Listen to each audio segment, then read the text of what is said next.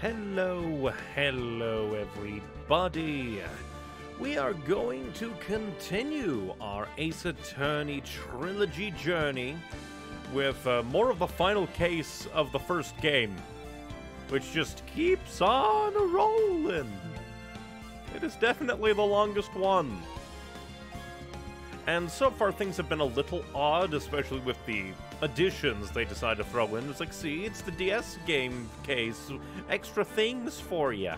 So, I'm still reserving judgment for the final bit. Because, I mean, it's not like other cases have been entirely logical. Like the case going, well, we just don't know if that second bullet existed. When there is very clearly a bullet hole in the photo that is evidence proving that, yes, 2 bullets did get shot in that diddly-dang thing. So what if the second bullet was not found? There is evidence that there was a second bullet. Granted, bibbidi-bop, bop-bop. It's not like that. The first bibbidi-beep wasn't, like, great. Because, bop-bop, my brain's just going on flames. Thinking it back to the first testimony. Yeah. Well, either way, last time we have concluded that Marshall is definitely involved somehow. Meekins was confronted by a man dressed as Goodman in the evidence locker. So, in my opinion, I think that it was Marshall, primarily because I don't know who else it could be. Because, at least from what we've seen, Marshall and Goodman are probably of a similar stature. I don't think Gant would have tried to, like, pretend to be Goodman. And I highly doubt it would have been Sky. No, not Sky. Angel. My brain is mixing up names now. But yeah, things are just going down. This is a twisty-turny case. Let us see what happens today. I think we're gonna be defending Meekins? I still don't understand how Meekins is being, like, put on trial for murder, considering that there wasn't a body, that we know that Goodman was attacked, or, like, according to the court, Goodman was attacked and killed at the prosecutor's parking lot at 5:15? Which would give Meekins the perfect alibi. Then again, the autopsy technically says died within 4 to 5, yeah, like 4 o'clock to 5:30, but the fact remains, blah, blah, blah. Again, because Meekins was, like, attacked in the evidence locker, then sent to, like, send the report of his own attack / murder of Goodman to Edgeworth, which I don't get. But maybe this will explain things. February 24th, 9:41 a.m., District Court. So what do you think, Mr. Wright? I think the prosecution is as confused as we are. After all, the victim was murdered in 2 different places at the same time. And a different suspect was arrested at each of the crime scenes. Lana! Good morning, Mr. Wright. I apologize for yesterday. I was indisposed. I hope they didn't hold you too long for questioning. We just finished, actually. I'm used to all-nighters, though. So, how'd it go? It says Mr. Wright suspects the police are clueless. I figured as much, so I struck a plea bargain. A plea bargain? What do you mean by that? We agreed that if I told them the truth behind this simultaneous murder, they wouldn't seek capital punishment. That's what I mean, Emma. But Lana, don't tell me you...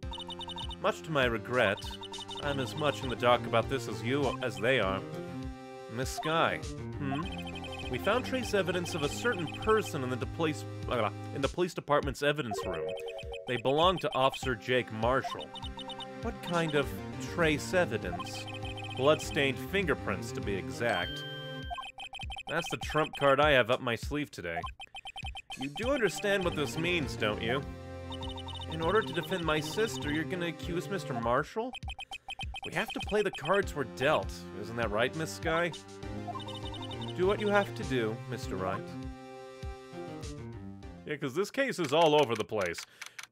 Once we actually get in there proper, I'm going to review the evidence, because we have so much goddamn evidence. So much evidence. Court is now in session for the trial of Miss Lana Skye. The defense is ready, Your Honor. The prosecution is... I'm afraid you'll have to clarify. It takes 30 minutes by car to reach the police department from the prosecutor's office. Yet the victim, Bruce Goodman, was slain at both places at the same time. Let's quickly go over the evidence. We have the Goodman ID card, which we used to prove that Goodman was the victim in both things because Gantz was being a weirdo. We have the prosecutor's trophy, which I have no idea what it's for. We have not used it so far. We have the murder weapon that supposedly Lana used to kill Goodman. We have the parking stub for the car that Goodman was found in. We have the Blue Badger. I don't know why this is evidence. We have the autopsy report, which again, died within an hour and a half of 4. So it's like 4 to 5:30. He died in that range. That's a long range that they keep saying, oh, 5:15, 5:15. Then why isn't it repeated in the goddamn autopsy report? Then we have this, which proved the SL9 connection. Then we have this, which proved that Lana made a phone call at 5:18 saying the word muffler.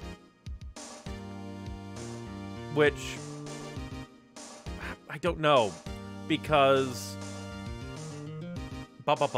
Bruce Goodman was supposedly killed there at 5:15. But I assume that the person who was posing as Bruce Goodman took the SL9 evidence, including the murder weapon, back at the police department. And if that guy was Jake Marshall, who pretended to be Bruce Goodman and attacked Meekins in the evidence room, he might have placed it in the muffler, but then how would Lana know to say, hey, check the muffler or whatever, 3 minutes after he supposedly died, Bruce Goodman? The parking lot floor plans, yes. The crime photo, which yes, has a blood-stained coat, but doesn't show Lana actually killing anybody. The victim's shoe that has Lana Skye's blood and Goodman's blood, though I thought that Angel said that she only tested Lana's blood. Oh yeah, I forgot. Wrong kind of check.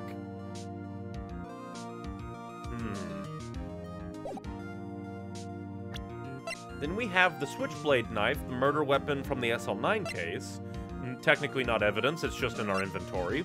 The ID card record, which proves that Edgeworth went in there, but we don't know who else. We don't know the 777. We don't know... Well, obviously the... Oh, wait. 4989596 has to be Meekins. Even though the game wouldn't let me ask Meekins for his ID number, because Meekins had to have gotten into the evidence room as well, but at the same time, it couldn't have been. Because that would also prove that Meekins went into the evidence locker 25 minutes before whoever was pretending to be Goodman, and then entered again. But that's the only way it could possibly be, is because it's the same number. 4989596 has to be Meekins' ID number. Which means Meekins went into the evidence locker, presumably left, then came back.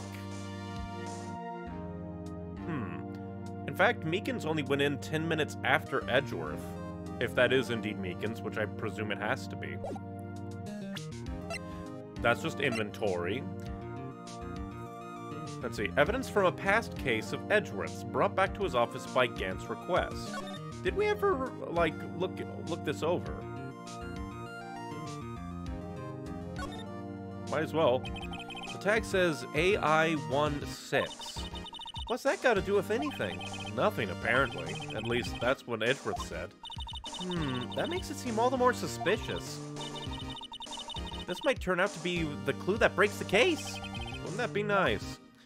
So yeah, this is just a... Yeah, isn't this like, yeah, the thing that Gaunt sent to Edgeworth's for safekeeping, for some reason? I completely forgot about that, because it just feels out of place, to a degree. Then we have Goodman's lost item report, which I assume to be his ID number, because he actually started to write his ID, but he couldn't remember his ID because he didn't have his ID. Because he was trying to find his lost ID. Then we have, evidence of bloody handprints and blood pool in the evidence locker. The rubber glove from the SL9 case. The evidence locker that can only be opened by specific people's diddly-dee. The unstable jar, which we put back together from the broken pieces of the SL9 evidence, and then Marshall's fingerprints found in blood left behind on the aforementioned evidence locker. Blah, blah, blah. That's a lot to keep track of. But that's not physically possible, is it? What's more, I hear the victim from the evidence room just disappeared. Yes, and the body eventually reappeared in the trunk of Mr. Edgeworth's car. Wow, this is one messed up trial. One of my duties as prosecutor is to present impartial evidence.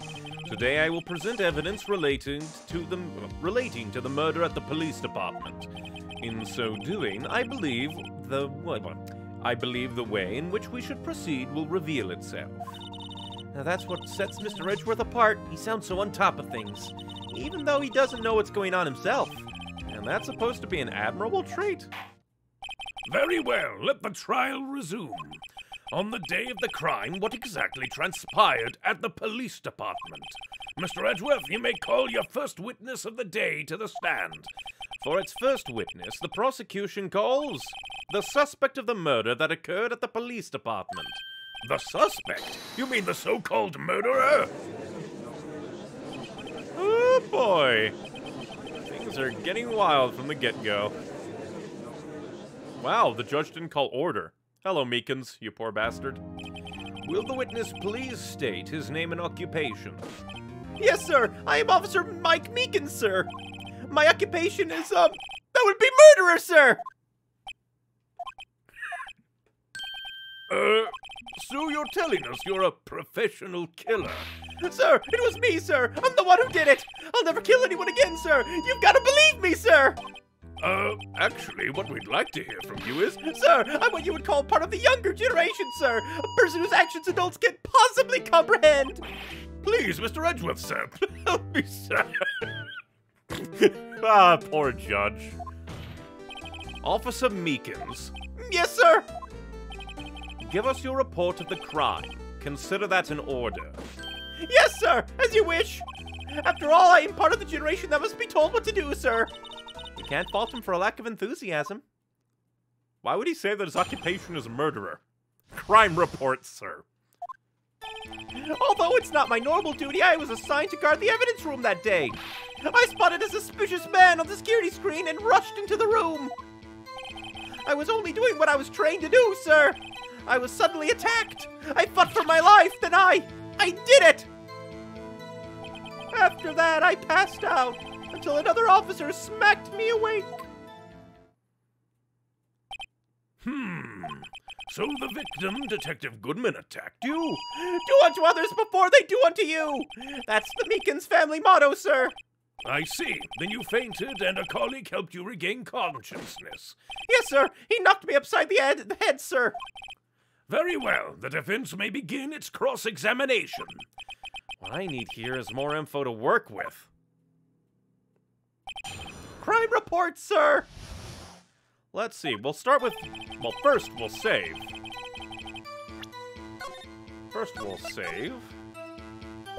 And next, press. Mr. Meekins, you work in the General Affairs Department, do you not? Yes, sir. I'm in charge of hiring new recruits, sir. Yikes. Now there's a scary thought. Evidence transferal was taking place on the day of the crime, which meant many officers were given special tasks not ordinarily performed. I was in charge of guarding the Blue Badger, sir. The Blue Badger? Yes, sir. The lovely police mascot created by the chief of detectives, sir. That horrifying thing. I was to ensure it wasn't broken during the transferal process. That was my sole mission for the day, sir. I see. Sounds like a very, important mission. After the award ceremony finished that day, there were so many people running around that I relocated the Blue Badger to the evidence room. Oh, so that's why you went to the evidence room. Tell us, what did you see when you got there? So I assume that means that the first time we assume Meekins entered the 4:50 p.m. entry, I am assuming that is Meekins putting the Blue Badger into the evidence room. Tell us, what did you see when you got there? I spotted a suspicious man on the security screen and rushed into the room. In order to enter the evidence room, you need an ID card, am I correct? Precisely, sir. I have one right here around my neck. So then, your ID number should be listed on here, right?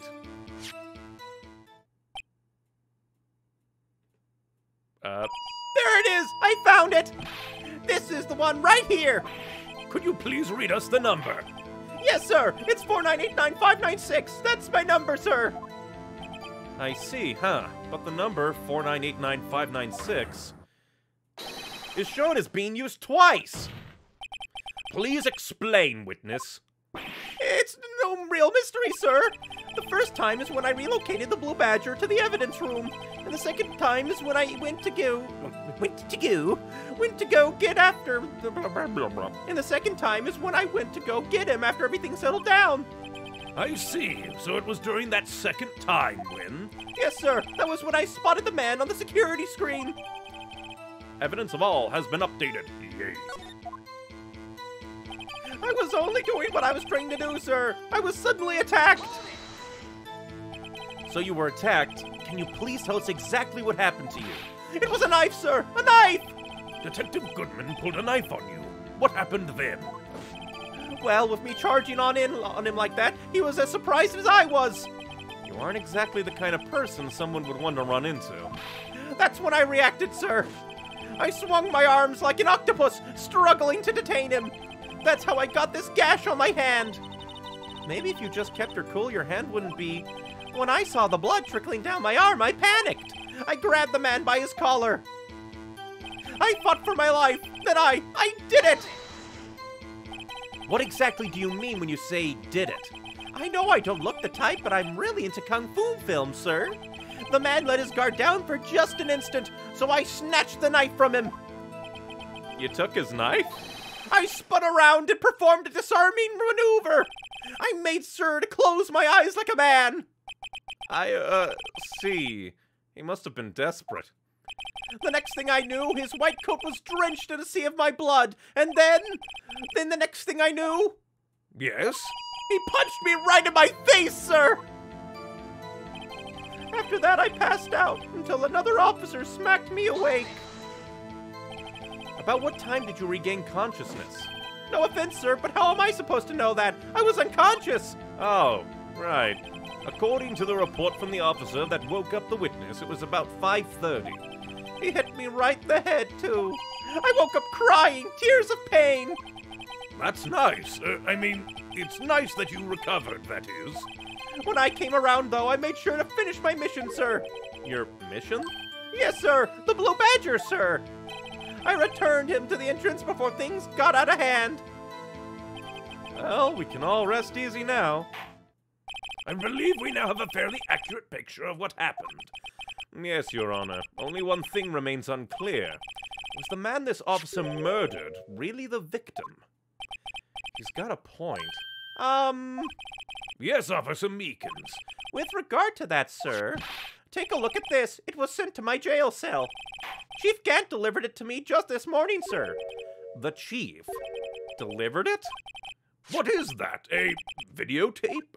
Yes, sir. That's absolutely right, sir. A videotape, sir. It contains footage from the security camera in the evidence room. What? But I specifically asked if there was such a tape, and I was told it had been mistakenly erased. That's quite a mistake. I just do what I'm told, sir. It's the only thing I'm really good at. Looks like communication with the police department is as good as ever. Well then, let's have a look. Show us the video of you murdering the victim. Oh, please stop using that word murder, sir. It scares me. A video of a real murder. Just what are we getting ourselves into? I wonder what this will look like. Well, that's horrifying. Because, yeah, there's the lit up Bruce Goodman thing. And there's the Bruce Goodman person, who's at least supposedly Bruce Goodman. Of course, being covered up. The glove falls out. Meekins comes in with his his nightstick.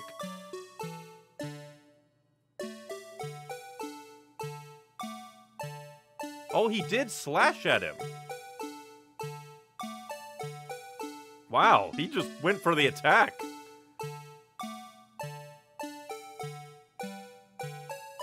Didn't see the disarm, though. Poor Meekins smacked down.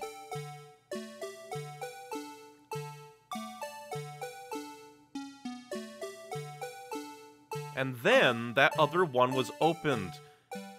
So it has to be, if that's Jake Marshall's, that has to be it. Everyone is just like, that was so worthless. Well, I believe we're all thinking the same thing. How can we deal with these unsettling Feelings stirred within us. Yeah, I'd say the Blue Badger does that to people. What the hell was the wriggling piece of plywood? Sir, that is the pride and joy of the entire Criminal Affairs Department, sir. It's the Blue Badger, sir. Why am I not surprised this isn't going smoothly? Security video added to the court record. Yes, well, anyway, this tape seems to prove that the witness did indeed encounter someone in the evidence room, and some sort of activity did take place. Your Honor, instead of relying on clearly incomplete footage, the witness's testimony will suffice. Is that all right with you, Officer Meekins? Yes, sir. As you wish, sir. Mystery Man. His face can't be clearly seen in the video, but there's no question that the other person was Detective Goodman, sir. I mean, he opened the locker, which required Detective Goodman's fingerprint to do. The locker he opened is unquestionably Detective Goodman's locker, sir. So it must have been him. No one else could have unlocked it. What's this about a fingerprint? Each detective has been given a locker equipped with a fingerprint-activated lock. These locks ensure that each locker can only be opened by the detective it belongs to. Intriguing. That would mean the victim at the crime scene would have to have been Detective Goodman. Very well, the defense may begin its cross-examination. I don't know where this cross-examination will lead, but everything begins with contradictions. That's where I have to start. Personally, I would like to point out in the video that obviously another one had to have been opened. Because the diddly-dee was literally right then and there added. Unless the video was altered with. His face can't be seen clearly in the video. Well, let's press anyway. Tell me, were you able to get a good look at him? At the face of the man who attacked you with a knife? Sir, if you must label people as having seen or not seen the man's face, I believe I would be classified as the latter. The latter? But you were standing right in front of him, were you not? More to the point, you're the person who fought him, aren't you? Oh, yes, sir, but I didn't get a clear look at his face, sir. I'm not the kind of guy who looks directly at people when talking with them, you see. He literally is looking away from everybody. Yeah, that's a good trait for a police officer. Still, I'm sure it was him. I bet my badge on it. But there's no question that the other person was Detective Goodman, sir. Well, let's press just to be safe. But you don't know that for sure, do you? You never actually saw Detective Goodman's face. Well, I suppose you might say that. That is, if you must label people as having seen or not seen it. Since his face can't be identified in the video, only you can verify it. Why is everyone looking at me? If I had to label your stares as disturbing or... Meekins. Ah! Having been shown a questionable video at best, we are not in the best of moods. Now please be certain when you testify. Yes, sir. You claimed the man who brandished a knife on you was Bruce Goodman. Tell us why you are positive it was him. I mean, he opened the locker which required Detective Goodman's fingerprint to do. About these lockers, is there no other way to open them? No, sir. I myself tried all kinds of methods in the past. They only respond to the registered fingerprints, sir. I wonder what kind of methods he's tried. If the man opened the locker's lock, which only responds to its registered fingerprints, then he must have been the person the locker was assigned to. Exactly my point, sir. And this too. The locker he opened is unquestionably Detective Goodman's locker, sir. How do you know that information? I've heard rumors, sir, from people in the know, sir. People in the know? The workers in the department cafeteria, sir. They keep me informed. They also listen to my romantic troubles, sir. For the record, the open locker did indeed belong to Detective Goodman. I verified this information through a more reliable source. So the victim opened the locker with his own fingerprint. So it must have been him. No one else could have unlocked it. However, the most important detail is not shown in this video. The man's face. Sir! If I may say something, sir. Please do. After all, you are the one being examined. I don't understand why the man's face is so important in this case, sir. I mean, it was his hand that opened the fingerprint lock. And it was his hand that tried to thrust his knife into my body, sir. My unsettled state can testify enough to this, sir. Yes, you have a point. The footage doesn't lie. That is, unless the defense can find a problem with it. Mr. Wright, let's check the court record again. Is there a problem with the security video? There's a problem. Regarding the video contained in this tape... I mean, can I check the tape? I can check the tape. Is there a way to, like, fast forward it? Or is it just watching it again? Because, obviously, that opens, but it has a light over it. So what if it was already opened? And most importantly, again, the coat isn't there. Regarding the video on this tape, there is one thing in particular that seems rather strange. Strange? This contradiction leads to the possibility that the man may not have been Detective Goodman. What? This video contains such a contradiction? Interesting. Your Honor, I have a proposal. Yes, Mr. Edgeworth. I propose we have the defense point out to us this alleged contradiction in the video. How would... He would want me to point it out. He would want me to. Very well, proposal accepted. Please, let us further inspect this piece of evidence. I will now play the security tape. Mr. Wright, please show us the contradiction you speak of. I have to point out a problem in the video? This is the first time I've ever had to do that. You can do it, Mr. Wright. It's set up so you can fast forward, rewind, or pause the video. Let's take a good look at it. Because there are two things that I am weirded out by. First is the light, but more importantly is the coat. Please don't play it too many times. I can't stand watching this video. How did this guy ever become a police officer? Now then, Mr. Wright, please enlighten us. Where is the contradiction that indicates the man may not have been Bruce Goodman?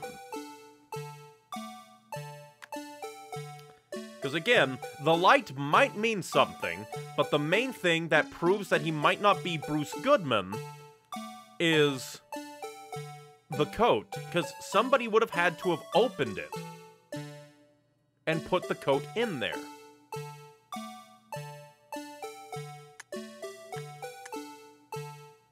And pause.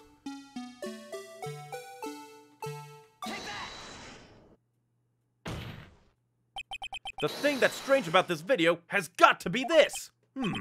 Yes, that is strange. Something certainly seems unnatural about that. What could it mean? Sorry to interrupt, Mr. Wright, but you seem to have forgotten the point of this exercise. The point? What you're looking for is one thing and one thing only. Something that indicates the man may not be Detective Goodman. Oh, yeah. Whew! I almost walked right into the fence's trap. I'll take him under arrest, sir. Rats! I need to slow down, tackle things one at a time, but I thought I did. Play the video again. Just remember one thing, Mr. Wright. Every time you point your finger, someone gets hurt. Says the one pointing his finger at us. Because maybe I have to select the, like, diddly-dee itself properly. Or maybe it is the light.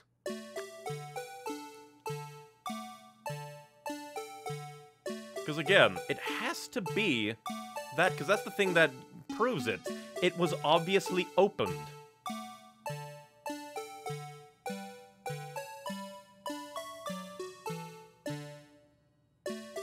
If only they had, like, exits.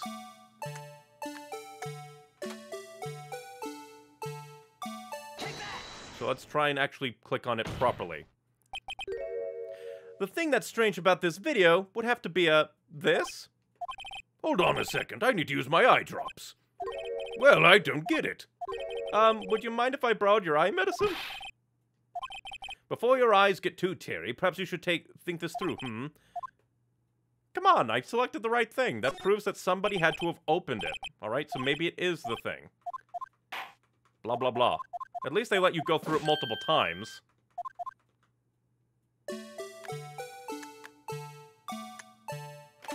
So maybe it is the light? Let's try the light. The thing that's strange about the video has got to be this. Officer Meekins? Sir, do you mean me, sir? As I understand it, the locker apparatus works like this. When you grab the handle, a sensor reads your fingerprint. If it's a match, the light turns on and the lock is released. According to my very limited experience, that's the way I understand it, sir. If so, then something is seriously wrong with this picture.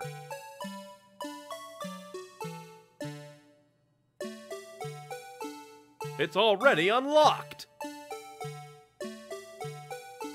Do we have to watch the entire thing again?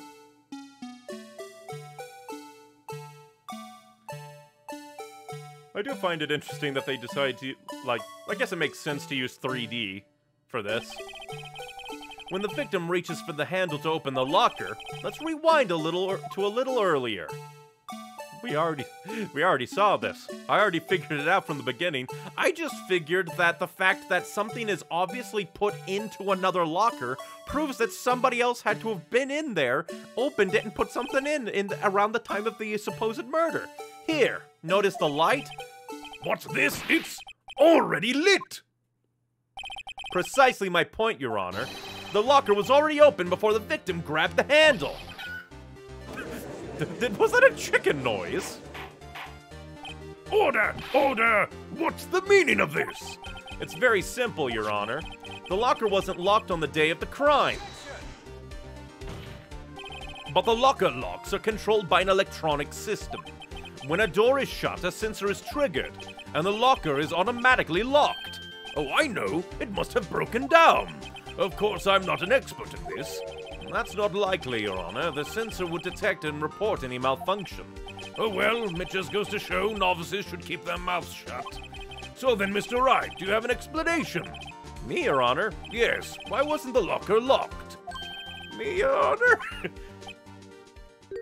Yes, well, you see, this isn't exactly my field. What do you think, Miss Scientific Investigator? Huh? Oh, maybe something like jammed the system sensors. Oh! That other bug jammer thing that was in the evidence room by the metal detector and the fishing rod.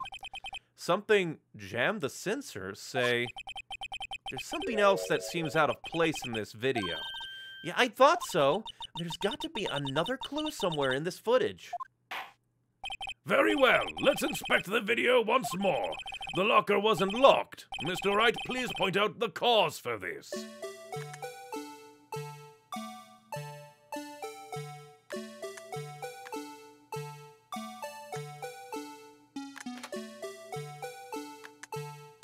Oh, we can go over...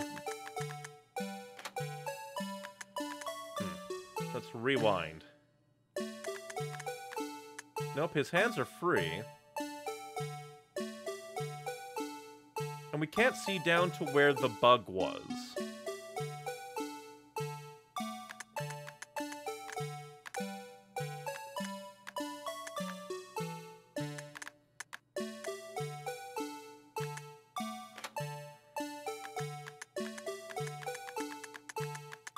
I don't see anything out of place.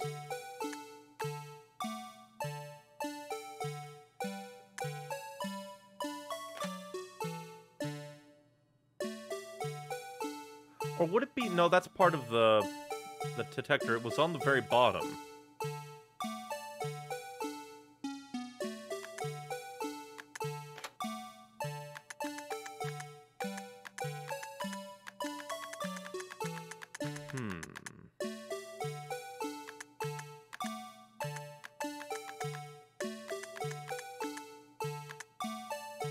They did a handy job at making sure you can't see who did it.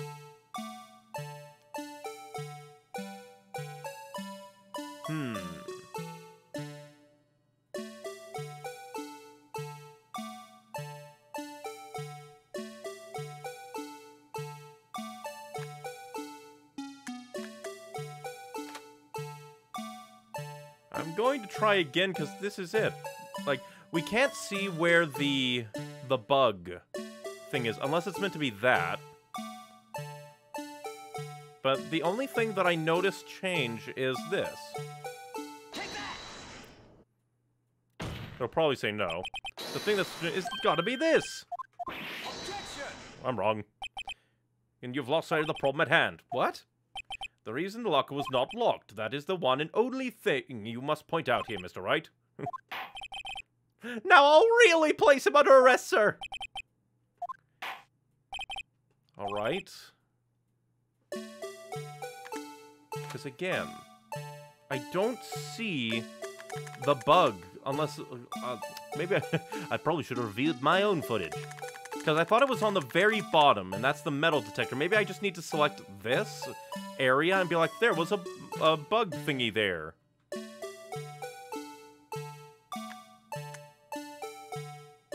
Because I don't see anything. Let's... Yeah, because so far there's nothing over here, but it's already unlocked.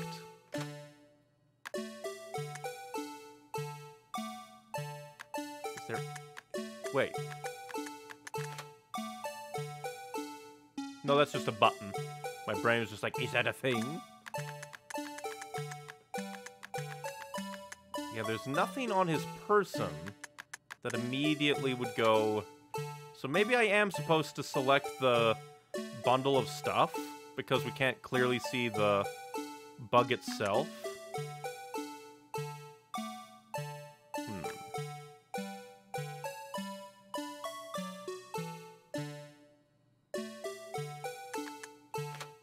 Yeah, because there's nothing here that seems to reveal it. So what if I specifically went there? The thing that's... Nope, we did that again.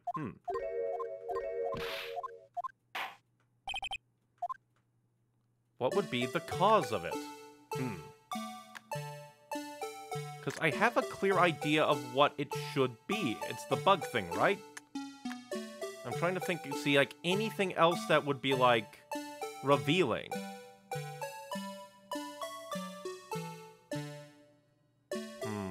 Because it's already unlocked, as we can see. I'm just trying to think of what it could be. Because it's already unlocked, so it has to be something...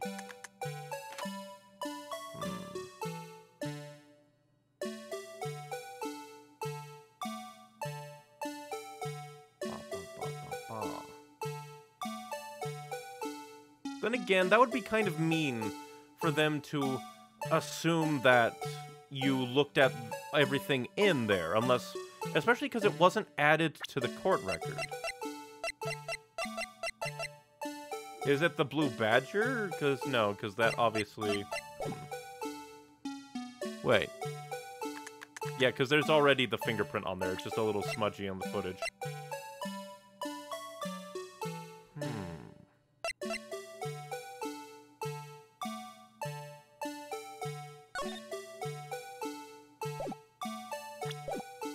I'm just trying to think through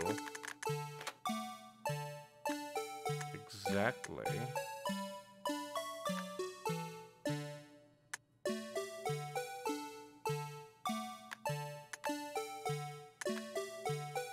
What would have caused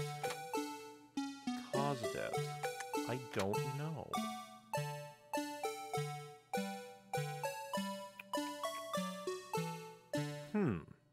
Am I dumb?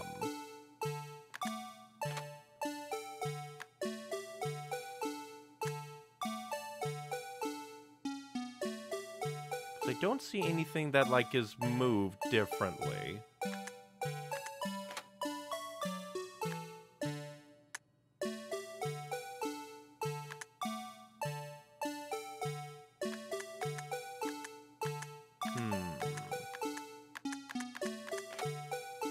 The music, I think, is getting to me. I'm just trying to think. They're asking me to point out what would be the cause for it to have activated.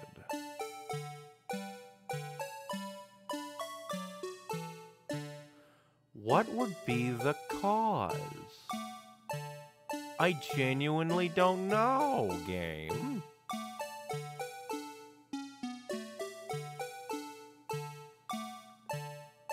I'm genuinely trying to think what could be the cause of the thing for it to have already have been unlocked beforehand.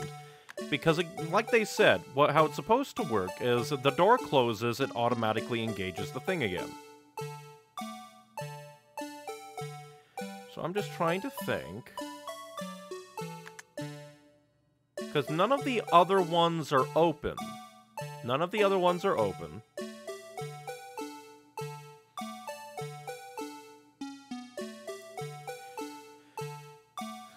Because it couldn't have been like a fingerprint glove, because it was already unlocked, and then it stayed unlocked. So I'm just trying to think.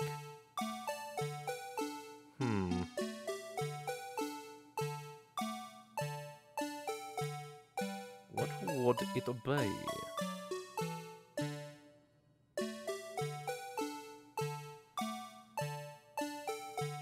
Ba.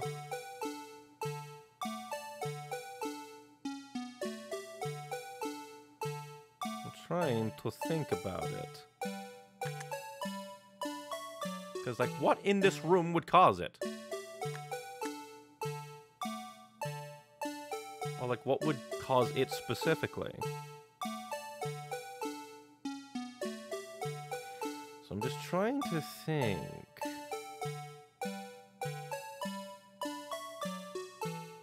Ba.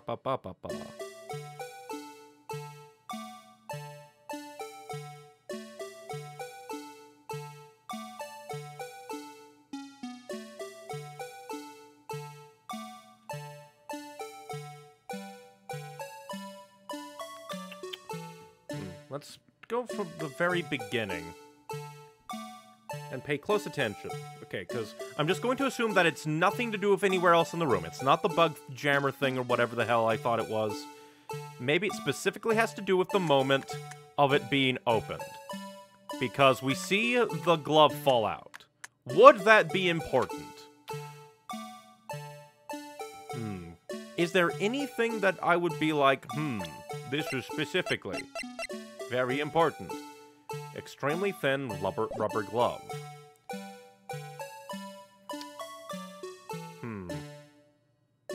Because would that matter?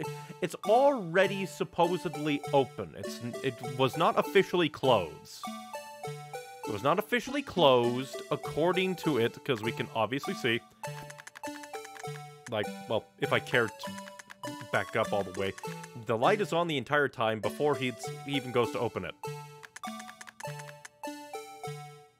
Well, screw it. Let's present the glove.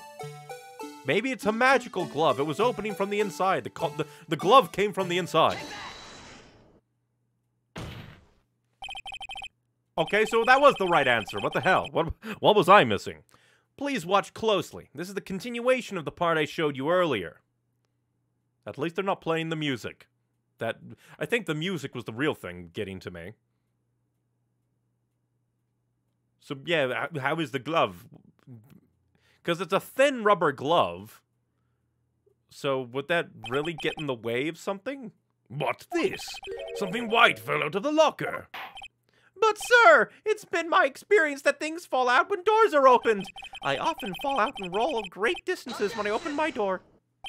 We can't be sure that item was completely inside the locker to begin with. What do you mean? The sensor triggers the lock when the door is shut.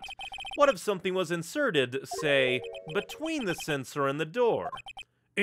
Inserted? Can we even see? I don't think you can even see, like, the glove hanging out. Like, if you could see the glove hanging out, I would be happy, but meh. I don't think that there is any indication that the glove was blocking anything. It just falls. Granted, I guess that is supposed to be the indication that it just falls out. This white thing wasn't inside the locker. It was stuck between the door and the sensor. Oh, I understand now, sir. It's just like my tie. 2 out of 3 times it gets stuck in the door when I get out of my patrol vehicle, sir. Instead of the door closing, my tie chokes me.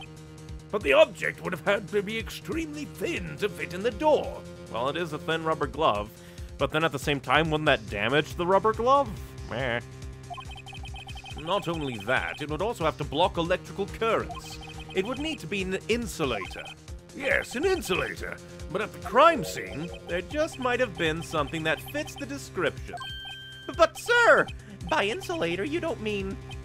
I think I finally got this figured out.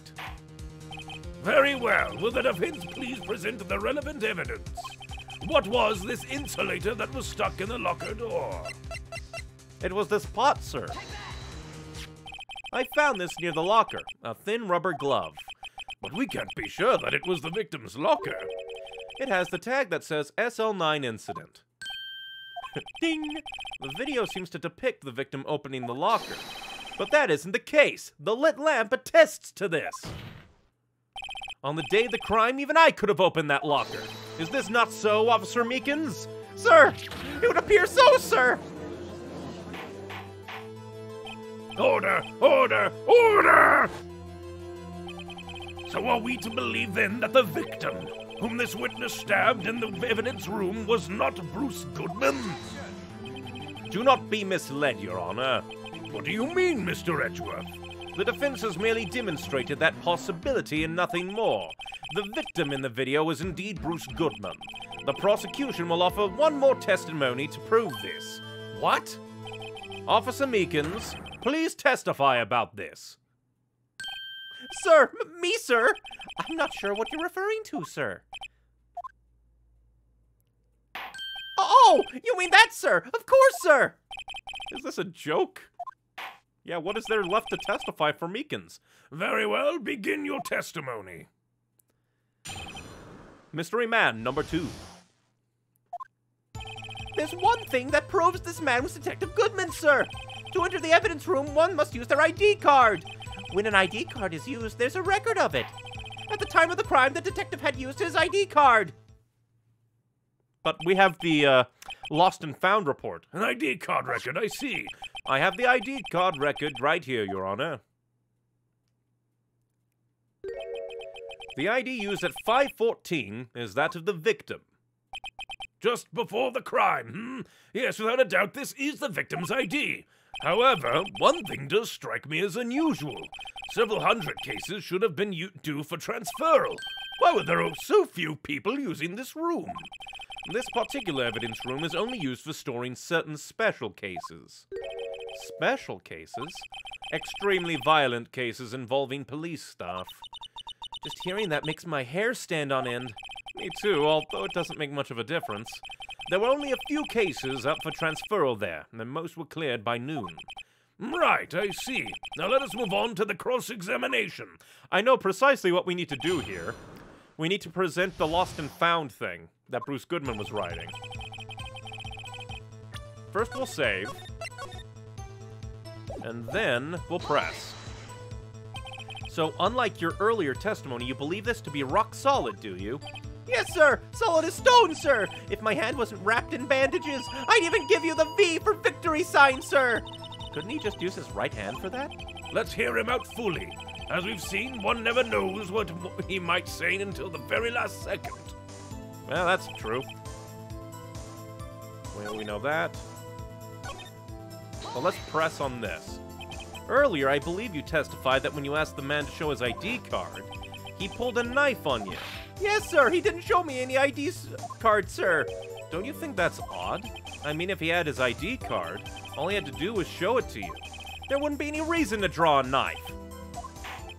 Maybe he just panicked! Everything stems from contradictions. Let's point them out. Mr. Wright, what do you think? I'm confused. What? The problem with his ID card testimony is far too obvious. It's not like Edgeworth to miss something like this. You're thinking too hard about it. Come on, let's show them what we've got.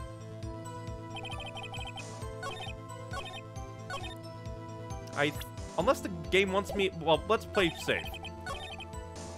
Let's press on everything else. Is that card hanging from your neck one of these ID cards? Yes, sir! This card right next to my cuffs, sir! I keep it here so I won't ever forget it. But what if someone were to steal it from you, keeping it out in the open like that? Maybe I shouldn't wear it around my neck. Remember when I said 2 out of 3 times my tie gets stuck when I get out of my car? Well, the remaining time it's my ID card that gets stuck. Instead of the door closing, my ID card chokes me. Maybe I should just leave this one alone.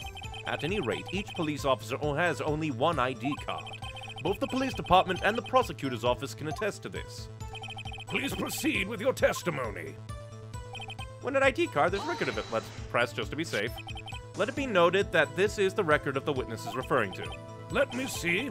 Yes, that would be it, Detective Goodman. What's the matter? According to this, Mr. Edgeworth, your name is on here. He bows. So it is, Your Honor. Not that prosecutor again. Hey, maybe he's behind all this. Being a prosecutor, he could hide the evidence. Mommy, is that man in blue a murderer? Don't stare at him. You've got the wrong color, kid. It would seem the inquiry committee will want to speak with you again today. I have nothing to be ashamed of regarding my actions or their consequences. For now, let us continue with the cross-examination. Poor Mr. Edgeworth. It must be so difficult for him. Well, I'm going to presume that Goodman's lost item report. Wait one moment, Officer Meekins. I'm not good at waiting, sir. I have the victim's ID card right here. I found it at the crime scene. That makes sense. When I say crime scene, I'm not referring to the evidence room at the police department. I mean the other crime scene, the underground parking lot at the prosecutor's office. Your Honor, I have one more piece of evidence to present. It's a very important clue regarding the victim's ID card. A lost item report that's only half completed. But it shows that Detective Goodman had lost something on the day of the crime. Something important enough to fill out this report. Let me guess, you believe this something to be his ID card, right? I can't say for sure, but there is a high probability. On the day of the crime, Detective Goodman was not carrying his card. Order! Order! So now, what does this all mean? It can only mean one thing. It doesn't even require much thought. The man Officer Meekins encountered in the evidence room was not Detective Goodman, but rather the man who stole his ID card. Order! Order! Order! Does this prosecution have a response? I have only one thing to say to the defense. Bravo, Mr. Wright. Bravo? Allow me to summarize the defense's argument. At 5:15 p.m. on the day of the crime, the man in the evidence room Officer Meekins encountered was not Detective Goodman. There are 2 grounds to support this. First, the locker in the evidence room was already unlocked. Second, the victim lost his ID card. Am I correct so far, Mr. Wright? Yes. What's he up to? That being the case, we must inevitably arrive at a single conclusion. If the victim in this video is a fake, then the murder in the evidence room is also fake. In other words, the security camera does not show the instant of the murder. That is, well, I guess that's right. Is something wrong, Mr. Wright? Only moments ago you seemed content to be pointing your finger around. This isn't going to end well. Well, well, it seems you finally realize exactly what you've gone to such lengths to prove. Explain yourself, Mr. Edgeworth. The defense has already done the explaining for me. The victim in this video is a fake, which means the murder did not take place at the police department at 5:15 on the day of the crime. So the real crime could only take place at one location, the underground parking lot, at the prosecutor's office. The murderer being Miss Lana Skye, the defendant. The evidence is compelling. The trustworthy witness observed the moment of the defendant used the murder weapon. Ah!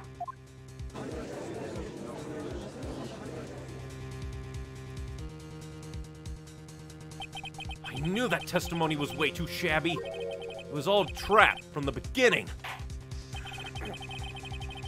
the activity in the evidence room still leaves many questions unanswered. Who exactly was the victim Officer Meekins encountered, and where did this person disappear to? However, this trial's purpose is to examine only the murder of Detective Goodman. Just so, Your Honor. Mr. Wright, you have to do something else or Lana. What do I do? How am I supposed to get myself out of this? Object! Objection! One moment, Your Honor. What now, Mr. Wright? Don't tell me you're objecting to what you've just proven. Of course not, but I almost walked right into the prosecution's trap. What are you talking about? This cross-examination has proven one thing and one thing only. The security video did not show the actual murder. It just keeps going. What, is it just going to show Gant staring in silence? That's what this feels like. Or is he going to point out the thing I've been wanting to point out this entire time?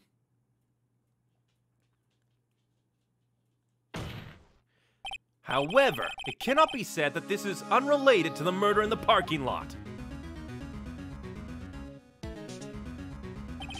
Specifically, large amounts of blood traces were found in the evidence room. The defense demands further examination into the truth of the matter. Mr. Edgeworth, Yes, Your Honor. if this court were to examine this further, other witnesses will be necessary. Is the prosecution prepared? I'm sorry, Your Honor, but the prosecution considered the incident at the police department to be unrelated. We have not prepared any other witnesses for this incident. This just might be my chance. Time to call a certain Texas Ranger to the stand. Mr. Wright, do you mean? Your Honor, the defense would like to request a specific witness. Oh, whom do you have in mind? Someone we have a reason to believe knows the truth. The truth behind the activities that took place in the evidence room. The prosecution requests to hear this person's name before deciding whether or not to comply. Very well then, Mr. Wright. This person whom you would have testify. What is his or her name? Jake Marshall. Officer Jake Marshall. Why him? Can't let Edgeworth know everything just yet. He's in charge of the evidence room. I feel we should hear what he has to say. The prosecution agrees to the defense's request. Since he was responsible for guarding the room, we should hear his testimony. Fortunately, he works in the police department. We shouldn't need longer than 20 minutes to prepare. Very well. The court will take a 30-minute recess while the witness is subpoenaed. Will the prosecution please prepare the witness during this time? We will, Your Honor. Court is now in recess.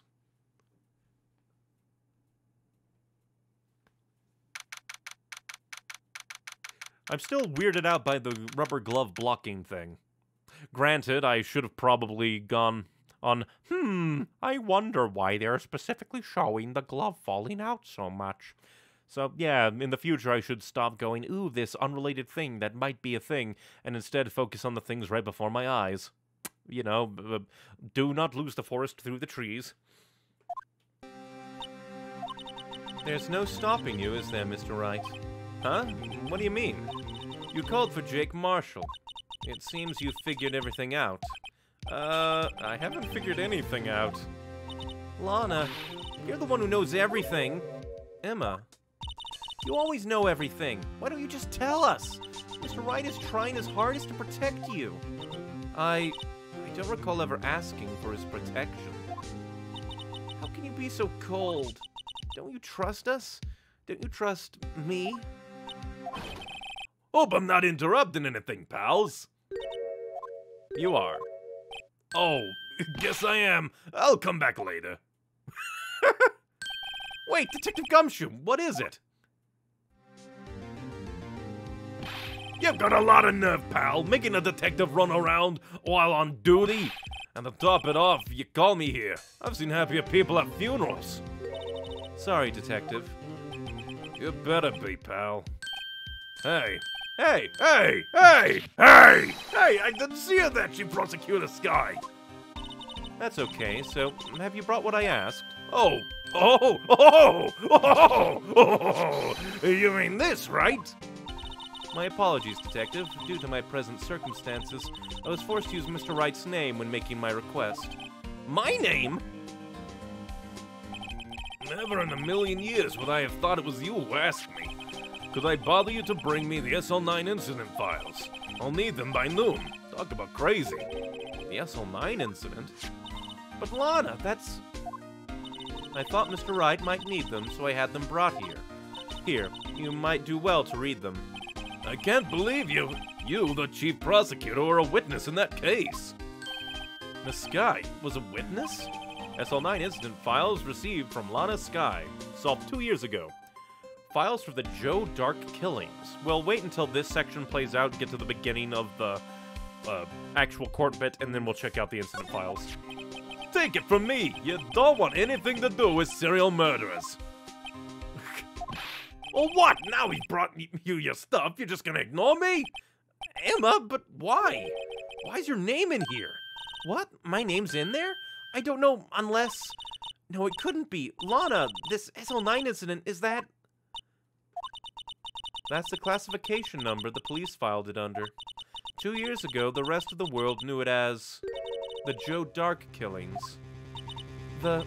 Joe Dark... No, Lana! That's over with, no! Did she run away? Emma, wait! She ran away. You know what? I just remembered. I gotta go somewhere. Sorry, pal, but I'm out of here. Jake Marshall, Angel Star, Damon Gant, Miles Edgeworth. Not to mention Lana and Emma. Everyone involved in this case is connected to those killings 2 years ago. This can't just be a coincidence. Knowing you just might be able to figure it out. Time to get back to the trial, Mr. Wright. Best of luck. Well, before we go in, let's check this out.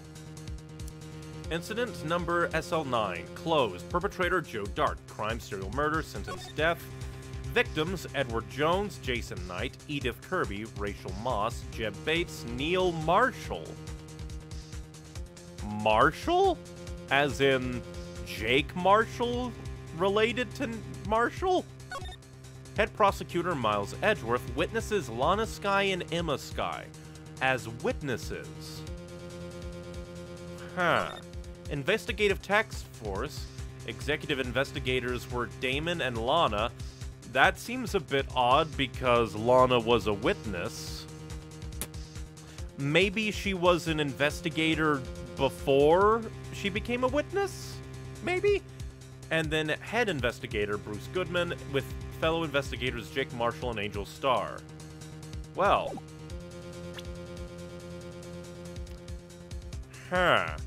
Also, conflict of interest because Jake Marshall, if they wouldn't use the same last name unless they really want to trip you up, but that's two Marshalls related to this case. Okay, interesting. Better take a good look at this file.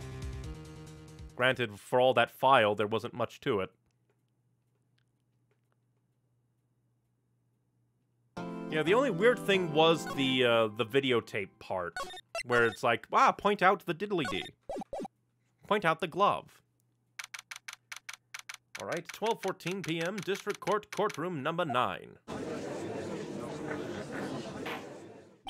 The court will now reconvene for the trial of Miss Lana Skye. Emma didn't come back. Allow me to call the next witness to the stand.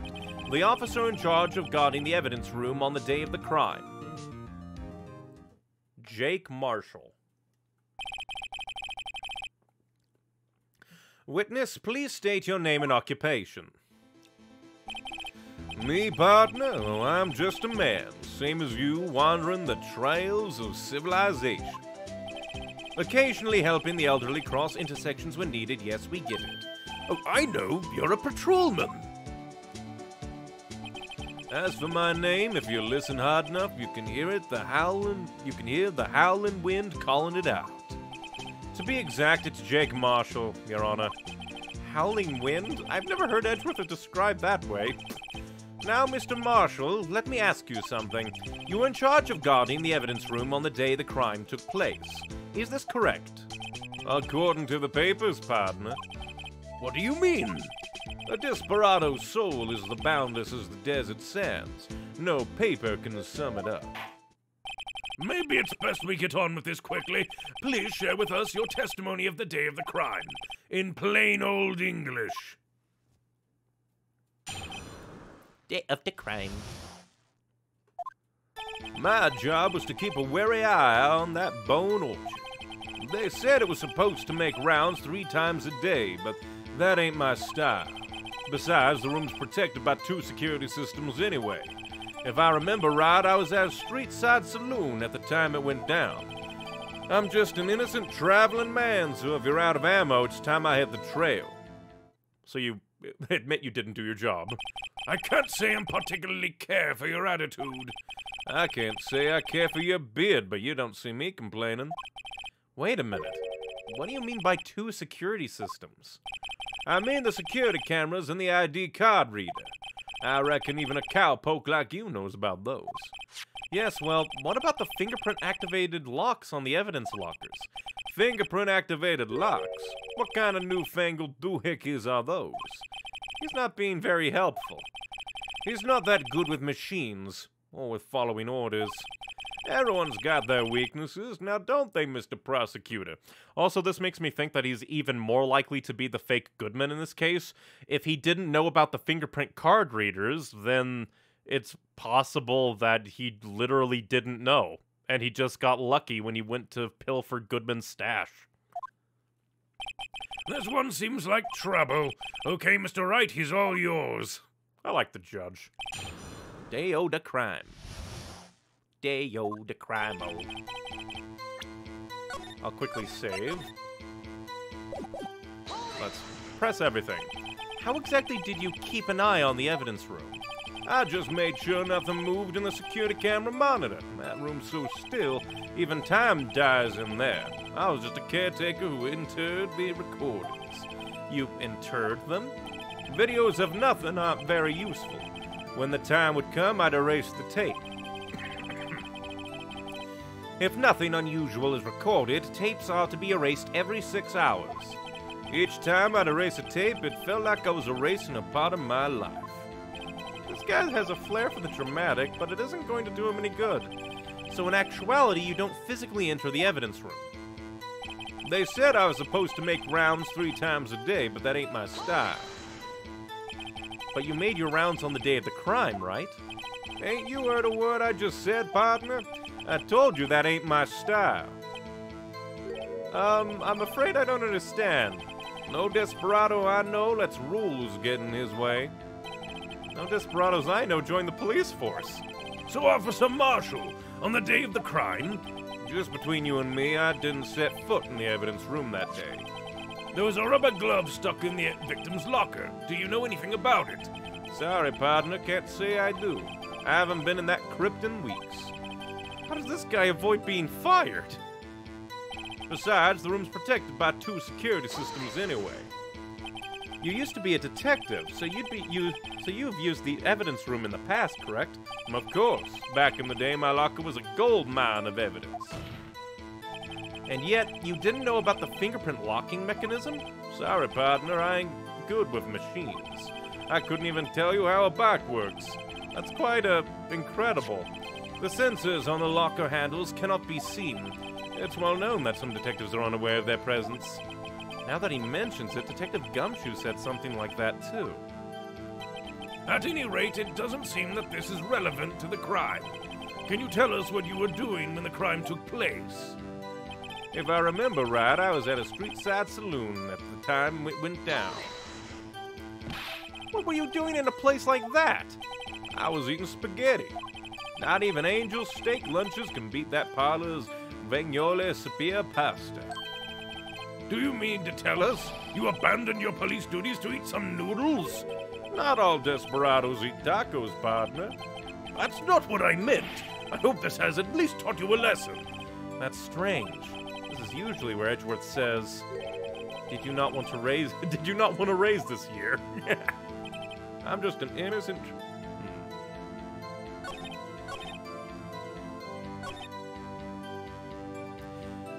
I wonder if this is where I would present the evidence locker as evidence. Because the only evidence that I see relevant here, because our goal for this is to place Jake Marshall at the crime, which is Marshall's fingerprints and I guess the evidence locker.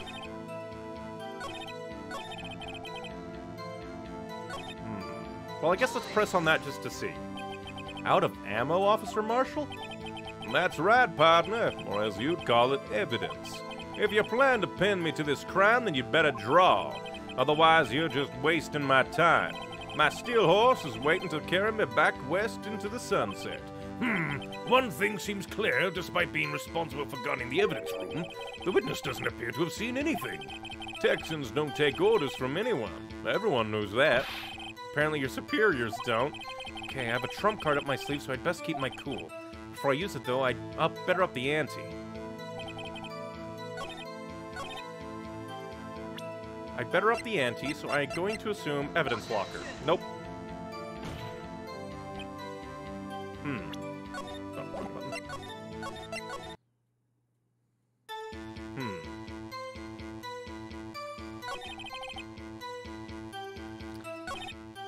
Because my trump card is obviously the fingerprints. Or would it be the security video? Where he'd say, if you're out of time, it's time to hit this. So maybe I'm supposed to use the video and say your locker was opened? Because of the coat?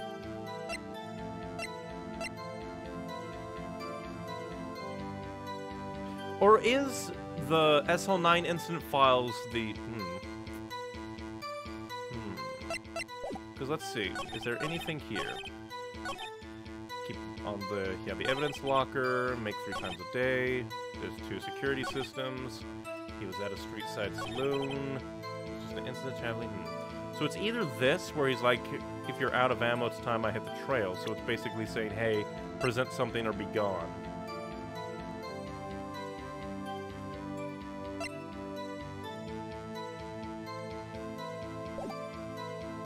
I forget if I save before I press this, so I'll quickly go through. Just so we have posterity of doing it. And then save again. What evidence should I present and on what thing? Because we do have the... I guess the evidence locker... Well, we already used the evidence locker on the one thing that would be important, so that's obviously wrong. We have the fingerprints, we have the security video, and we have the SL9 incident files. I'm going to say the videotape. Darn.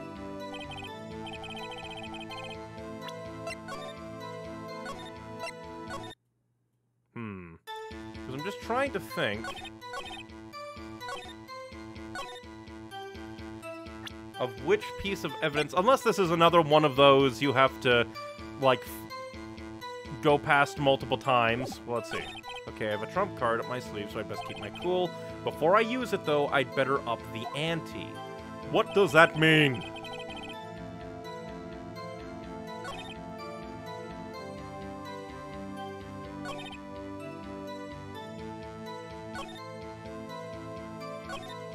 Well, I guess the only thing... Because if it weren't for Phoenix saying, I have a trump card, but I better up the ante first, I'm going to just say this. Yeah, because the entire reason why I was thrown off was it felt like Phoenix was saying, no, don't present the thing yet. Officer Marshall, doesn't it strike you as odd? That is, you being called in to testify like this. After all, you weren't in the security room at the time of the crime. And yet you dragged me down here. Explain yourself, partner. It's quite simple. You left a very large trail behind at the scene. Or to be exact, a handprint. Listen real good, partner. Like I said, I'm the caretaker of that crypt. I pay my respects, that is, make my rounds about once a month. It's only natural my fingerprints would be in there. I only wish it were, officer. But you see, your fingerprints were covered in blood. Again, if it weren't for that I better up the ante thing, along with the trump card, I would have done this first. Witness, what's the meaning of this? Your bloodstained fingerprints were at the crime scene? The blood was wiped away, however. A luminol test clearly revealed this. Well, Officer Marshall? It seems to me there ain't a person in this room with a head on his shoulders.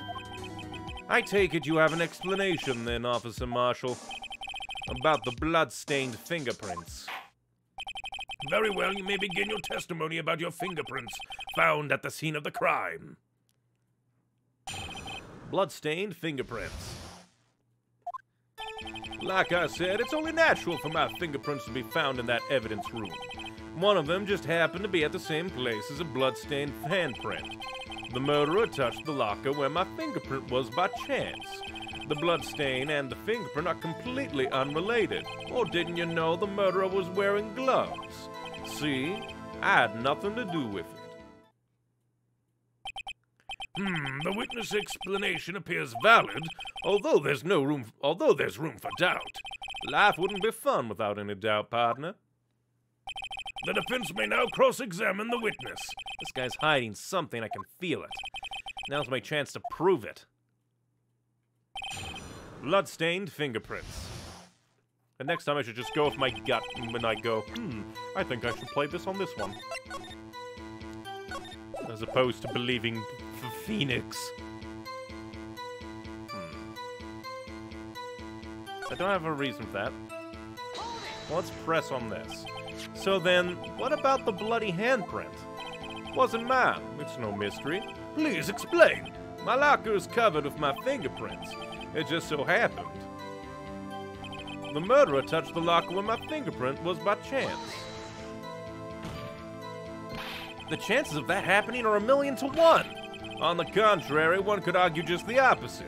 The chances of that not happening are 1,000,000 to 1. Get one thing straight, partner. You ain't gonna get no reward from me with a mere fingerprint.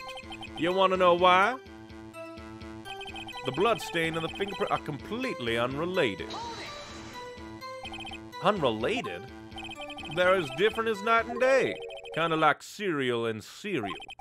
One's got to do with breakfast, while the other's a type of murderer. He's right. Although seemingly alike, they're totally different. I don't see what homonyms have to do with this. Or didn't you know the murderer was wearing gloves? How do you know that? I may be a loner, but I still do my job. I keep up on the reports. There was a blood stain at the scene, though thought to be left by the murderer. That's right. It was found on the Detective Gumshoe's locker. However, no fingerprints were detected on that handprint. Oh yeah, I think we tried that too. So that would mean the murderer wearing gloves happened to place their hand on top of Officer Marshall's fingerprint. That's not the only logical conclusion. Can't let him squirm out of this one. I've got to find something. Something decisive to tie Officer Marshall to this crime. Because it's the other handprint.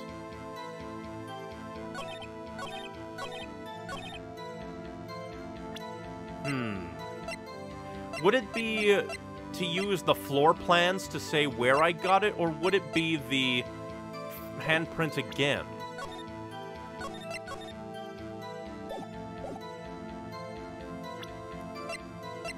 I think it's this again. Darn you. Or is it the floor plans? Because I want to say to the court that it wasn't that one. It was a different one where the blood was wiped away. So is it the floor plan or is it the videotape? Floor plans? Because I want to point out to where that is. But the game is being rude. Then again, it also depends. Was by chance. Because what ones should I do? Because it could... Is it the security video? Is it... Because... Yeah, the print had been wiped. It's not the same one. Maybe this one? Because again, I want to say we're not talking about the blood stain on Mr. Gumshoe's locker. We're talking about the one that was on his locker. So I'm trying to think which, like, line we need.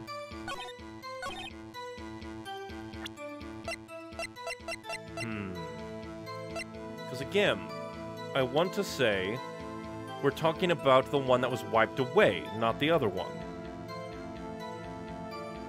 So I'm just trying to think of, like, what line, what evidence. Because would it be the evidence floor plan and I would be like, point to that locker? Would it be the bloodstain? Would it be the security videotape? What does the game want from me?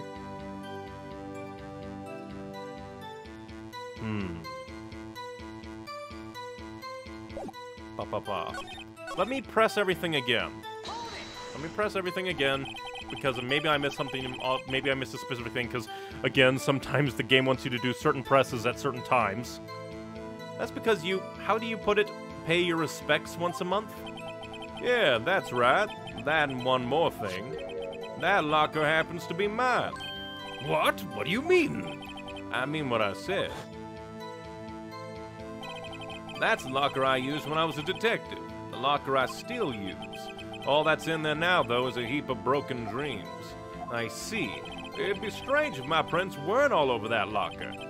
Apparently his fingerprint data was never removed from that locker's programming. He must have been using the fingerprint lock all this time without even knowing it. Marshall's fingerprints updated. Found on the bloody handprint on Marshall's own locker. Are you starting to get the picture, partner? So that's what I missed. I didn't press on the first one. The picture? This seal of blood. In the desert, it's just food for the buzzards. There's only one reality, and that's this. The security tape. So long as my trail isn't in there, you can't say otherwise. This isn't getting us anywhere, Mr. Wright. Please consider carefully where you're going with this cross-examination. Yes, Your Honor. Now then continue your testimony, Officer Marshall. What if I then present the videotape and say, I can prove it was you? Well, let's press on this. What do you mean by that? I skipped again, darn you. If so, then that video is the only direct evidence you have. But that video is next to useless. It's full of blind spots. Blind spots? Places you can't see. The camera's panning back and forth. The floor isn't shown. If someone was familiar with the camera's position, they could leave the room without being caught on tape. We don't have time for your speculations, Mr. Wright. Well, Mr. Wright, if you can show us the evidence in this video that indicates Officer Marshall was present, please do show now. I can do it. It's the one thing I've been wanting to present all this time. Very well. Allow me to point out your mistake, Officer Marshall. Tread carefully, Mr. Wright. You might wind up being the one making the mistake. Now then, let's have another look at that video. Show us the incriminating evidence of the witness, Officer Jake Marshall. It's gonna be the one thing I wanted to point out all this time. The fact that the diddly-dee was obviously opened with the jacket being thrown in there.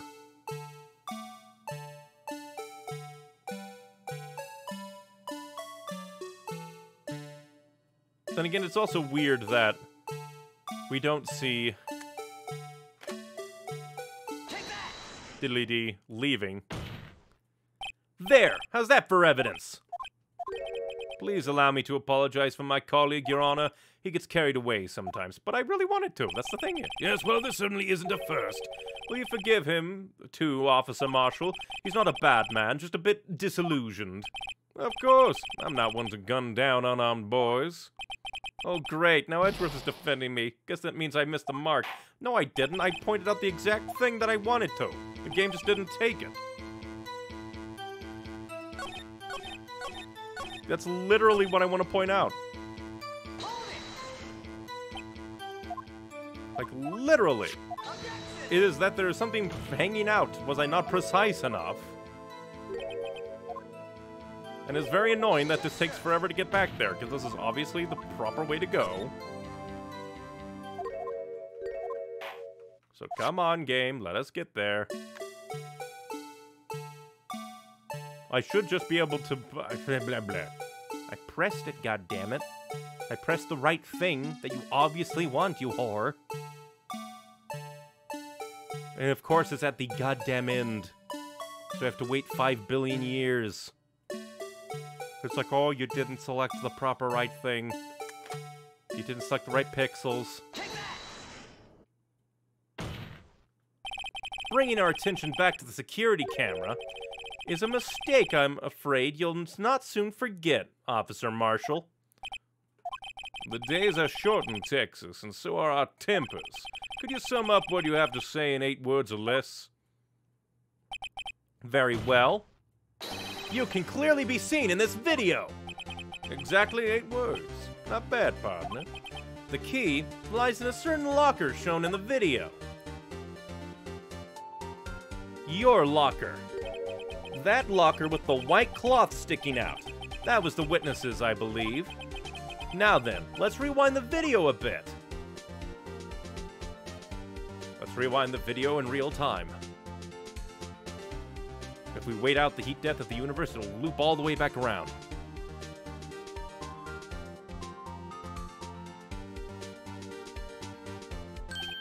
Oh, the white cloth! It's gone! What's the meaning of this, Officer Marshall? When the crime took place, the white cloth wasn't there. Then, it suddenly appeared. There's only one explanation. Officer Marshall, you were in the evidence room at the time of the crime. What's more, you opened your locker when the camera was turned away. Order! Order! It would seem that that's the only hold your horse is. Sorry, partner, but you got the wrong man. So what if my locker was open? That doesn't mean I'm the one who opened it. The murderer needed to hide something, so he opened the locker and stuck it in. It's not my fault he happened to choose mine. Why is everyone staring at me like I'm a wanted man? This guy isn't just plain dumb. He really doesn't know. I hate to rain on your parade, but you're the only person who can open that particular locker. Oh yeah? I call you bluff. You say you opened that locker, now prove it. I assume we present the locker as evidence. Fingerprint sensor. We talked about this earlier today. The lockers can only be opened by the detectives they belong to. What kind of crazy talk is this? Well, Detective Gumshoe did mention something about this. In any case, the locks aren't that obvious. There are even some people on the force that don't know about the fingerprint locks. So, Sheriff, what do you have to say in 8 words or less?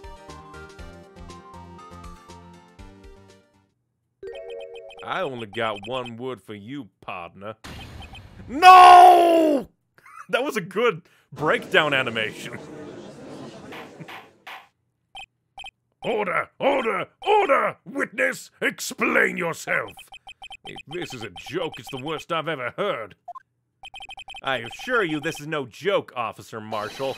Now then, please tell us what you were doing in the evidence room at the time of the crime. Olay, please answer the question.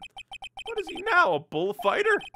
That's all right, Officer Marshall. I believe we can figure out the rest from here. We can? Have a look at these floor plans. There is no place for someone to hide in the evidence room, yet Officer Meekins didn't see Officer Marshall. If that's so, then where was the witness? It seems Mr. Wright has an answer. That's right, the only possible conclusion. Really?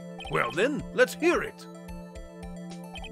Where was Officer Marshall at the time of the crime?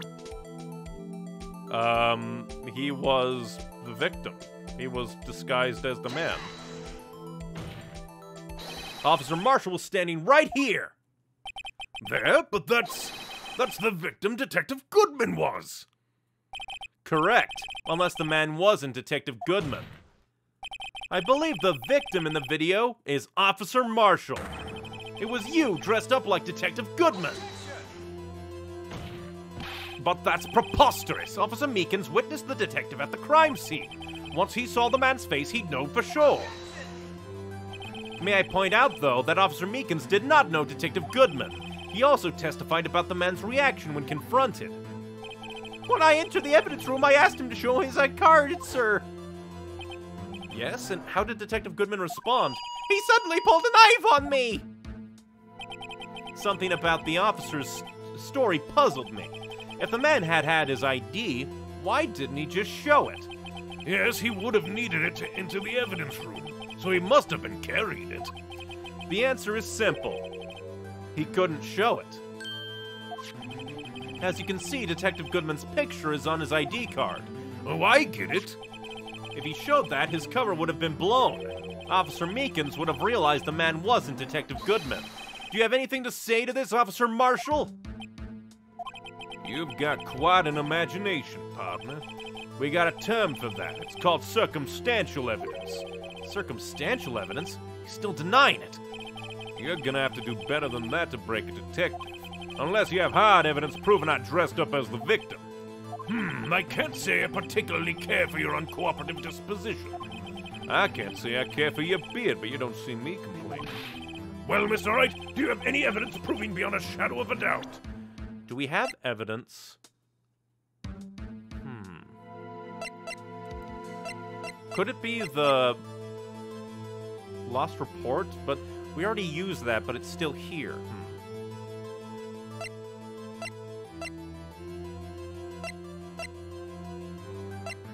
Because there's nothing left in the security video. Marshall's bloody fingerprints.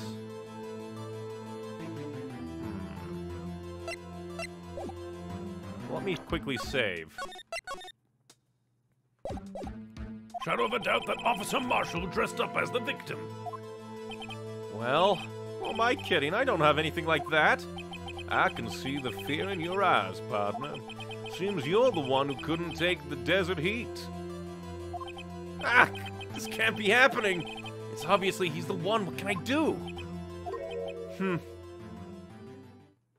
It looks like your lack of experience has finally been exposed. I'll pass on to you what someone told me when I was just starting out. When you've run into a wall with no place to go, return to the basics. The basics? For me, that would be what Mia used to tell me. Phoenix, try thinking outside the box. I shouldn't look for proof that Officer Marshall was in disguise, but rather I should look for evidence that came about because he was in disguise. Evidence that came about because he was in disguise, which would again be that jacket. Why do you think this locker was opened in the first place? What do you mean? There's no reason for Officer Marshall to open his locker at the time of the crime. Yet he did, despite the chance it might be discovered later, as it has been. Which means he didn't originally plan to open his locker. According to the defense's argument, Officer Jake Marshall dressed up as Detective Goodman at the time of the crime. Then after the crime was committed, he opened his own locker for some unknown reason. To put away the bloody clothes. The fact that a white cloth is sticking out of the locker seems to indicate that he opened it in order to put the cloth inside. So, just what exactly is this piece of cloth? Perhaps the video is the key to all our unanswered questions. I don't have any evidence, so this video is my only shot. Very well. Let's take yet another look at the security tape. After committing the crime, the witness opened the locker to put away the white cloth. Which I think is his jacket, covered in blood. He couldn't leave if he was covered in blood. Please show us why the witness has opened his locker.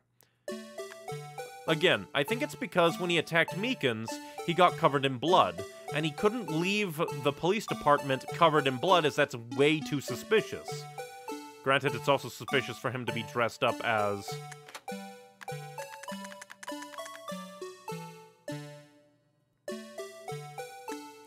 I assume that this is it. For some reason, you disguised yourself as Detective Goodman and entered the evidence room, though I don't know to what end yet. However, something unexpected happened. Officer Meekins barged in on you. When asked to show your ID card, you pulled a knife on him. However, Officer Meekins panicked, and the white coat you were wearing was soiled with blood. A bloody white coat? You couldn't just walk out like that, so you hid the coat in your locker. Not bad, partner.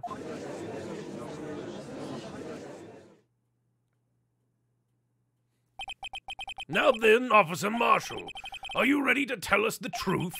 Looks like I underestimated you. I hope you're happy now, Mr. Edgeworth.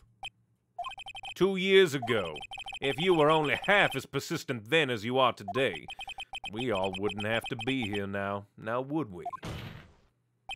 Officer Marshall, tell the court what you did. All of it.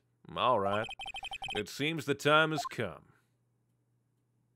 Another confession or another testimony I'm gonna have to pick apart.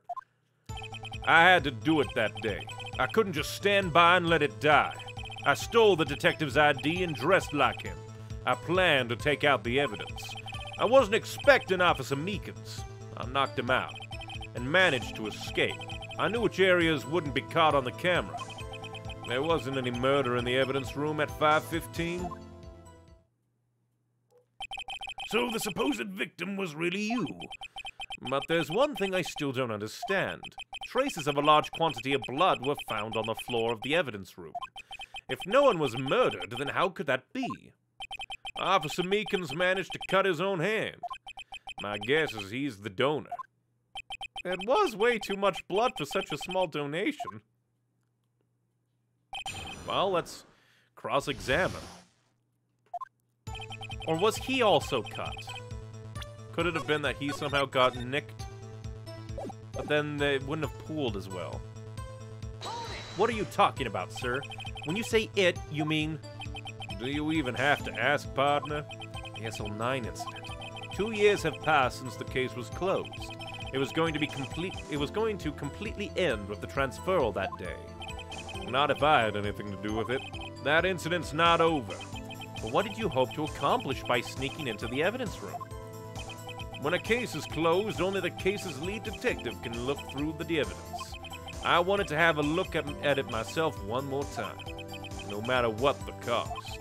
I don't care what anyone says, partner, the case is mine. But Officer Marshall wasn't in charge of that investigation. But neither was Goodman. Or was he?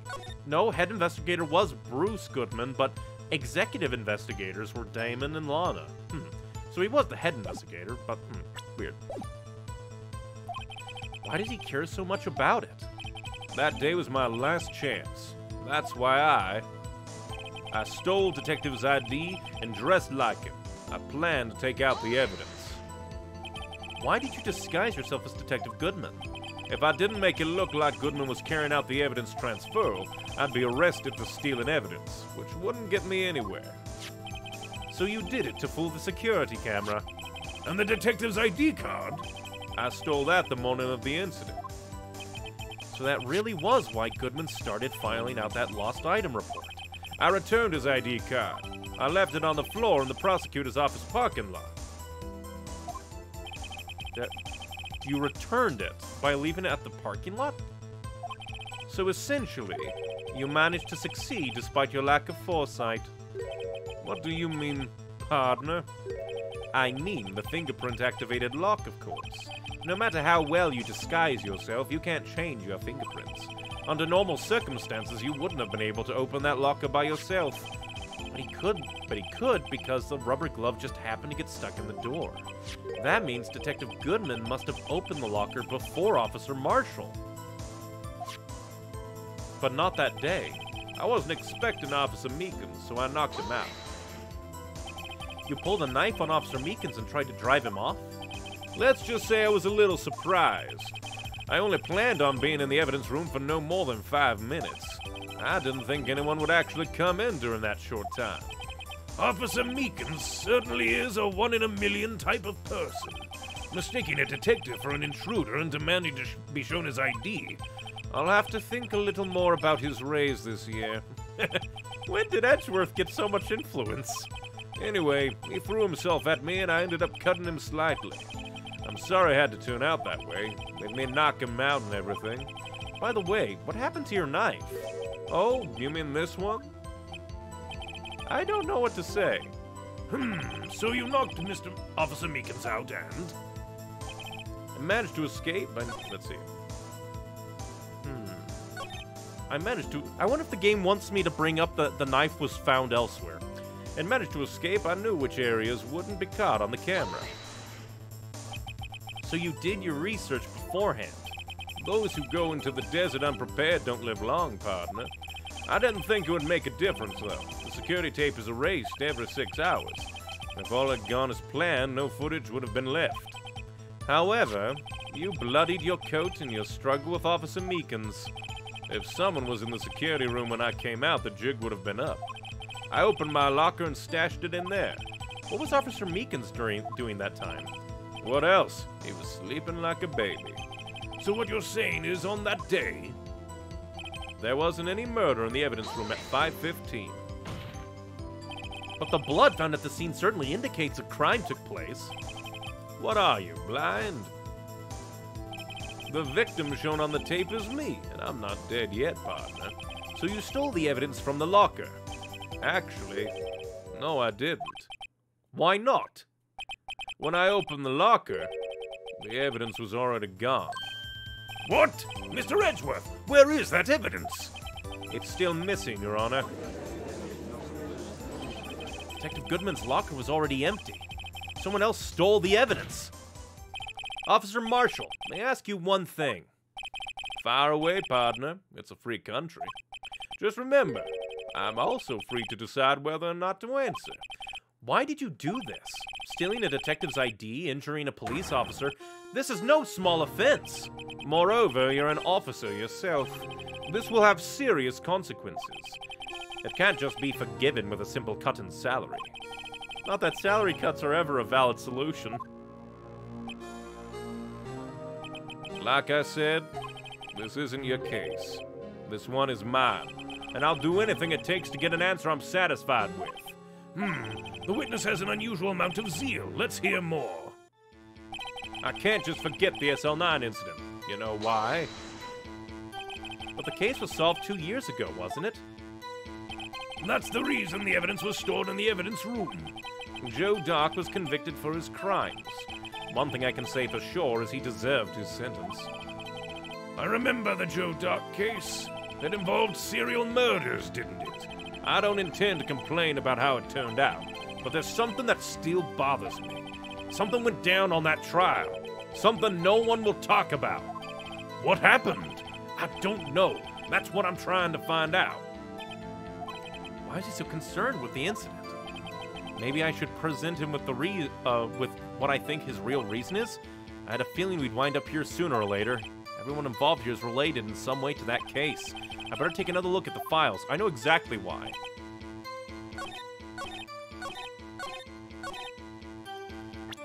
Because your brother was killed. Officer Marshall, I think I understand. I think I know why you care so much about the SL9 incident. Sounds like you've been sipping too much cactus juice, partner. I haven't even watched... Man, I really need to watch me some Avatar. I remember cactus juice is like a meme from that show. I have the SL9 incident file here. The name Marshall is mentioned in here. And a list of murder victims. Neil Marshall. Are you related to this man? Neil Marshall? Yeah, I'm sure you've heard the name. 2 years ago, he received the same lousy prosecutor award you got. What? A prosecutor? He must be talking about the King of Prosecutors Award. Now I remember. Prosecutor Neil Marshall. He handled the SL9 case before I did. That's right. He was killed. And the case fell into your hands. But what's his relation with you? He was my brother. He was investigating the murders of Damon Gant, the then Deputy Chief of Police. So that's who was in the bottom left-hand corner, his brother. The group of detectives I was part of worked under them. We were desperate to prosecute the killer. Why does he kind of resemble, Von Karma? Joe Doc. My brother fought Doc and was killed. That was the first time Doc left behind any evidence. That was all we needed. He was arraigned and incarcerated. The case was finally closed, at least according to the public records. What do you mean? My brother couldn't have been killed by Joe Doc. I knew my brother better than anyone. No one could have beaten him in a fight. And that's it. And that's your reason for your insane actions. There's more to my brother's death than what the records say. No matter how much you try to hide it, you can't fool me. Well, at least one thing's for certain. Now we know what happened at the police department on the day of the crime. That was the last day the SL9 case would be reopened. Not satisfied with its resolution, Officer Marshall planned to steal the evidence. Disguising himself as Detective Goodman, he entered the evidence room. Officer Meekins confronted him, so he rendered him unconscious and fled. Yes, this mystery has finally been cleared up. No murder took place at the police department that day. The things that happen by chance never cease to amaze. At exactly the same time as the murder at the prosecutor's office, this fake murder was going on at the police department. Chance? It's gotta be more than just that. So if no one was murdered at the police department on the day of the crime, that means that the murder on the prosecutor's office parking lot was the real one. Which in turn means only one person could have committed the crime. Chief Prosecutor Lana Sky. But wait! A verdict wasn't reached in yesterday's trial! Which is why we examined the incident at the police department today. But there's only one reason the defendant was not convicted yesterday. There yet remains the mystery of the simultaneous murder at the police department. It seems to me this boy's got the draw on you, partner. All of the mysteries at the police department have been resolved, no doubt about it. Our sole murder took place at the prosecutor's office. The only suspect is Lana Sky, and the testimony of one Miss Angel Star is completely uncontestable. If you have a response, make it a single word or less. Ah! And he bows. I rest my case. It seems this trial has reached its conclusion. There's no room for doubt. Well done, Mr. Wright. Thanks to you, I didn't need to waste my time disproving the alleged murder at the police department. There's no doubt what I proved today is true. The apparent murder on the security camera's tape really was fake. But I didn't realize that would end up proving Lana guilty. Now then, the time for the verdict has arrived. This court finds the defendant... Hold it! Who said it? Oh, Emma. Your Honor, wait! Emma! The defense has an objection, a scientific objection, right? What do you mean, right? Mr. Wright, are you this girl's guardian? Your Honor, in a sense. Please, Your Honor, all I'm asking is for a minute of your time. Please hear me out. Mr. Edgeworth, please. I don't want to leave any loose ends. You want a minute? I'll give you 3. Ah, how nice of you. How nice of Edgeworth. So am I gonna cross-examine you now? I was kind of in shock. I mean, finding out that SL9 incident referred to the Joe Dark killings. Now that she mentions it, the names of both Sky Sisters were in that file. With Lana being a an executive investigator. And then both Lana and Emma were, eyewitnesses. But that's when I figured it out. I mean, what Officer Marshall was trying to do that day. So I knew his fingerprint had nothing to do with the crime. That left only one thing, the other handprint. You mean the traces of blood found on Detective Gumshoe's locker? But no fingerprints were found on it, right? No, but I figured if I examined it scientifically, I'd be sure to find a clue. Because actually, yeah, she has a point. The dancing blue badger was in front of Gumshoe's, locker. There was no one to have touched it that day with blood. So, I ran over there and looked at it again. So did you find something? No. Huh? Sorry, I guess I'm not much of a scientific investigator after all. Is that all?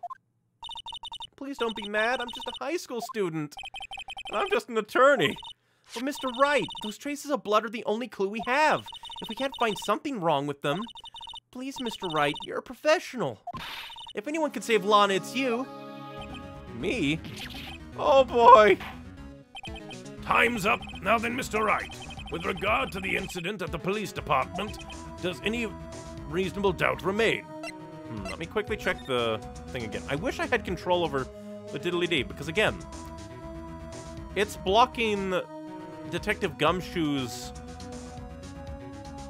bibbidi-bop.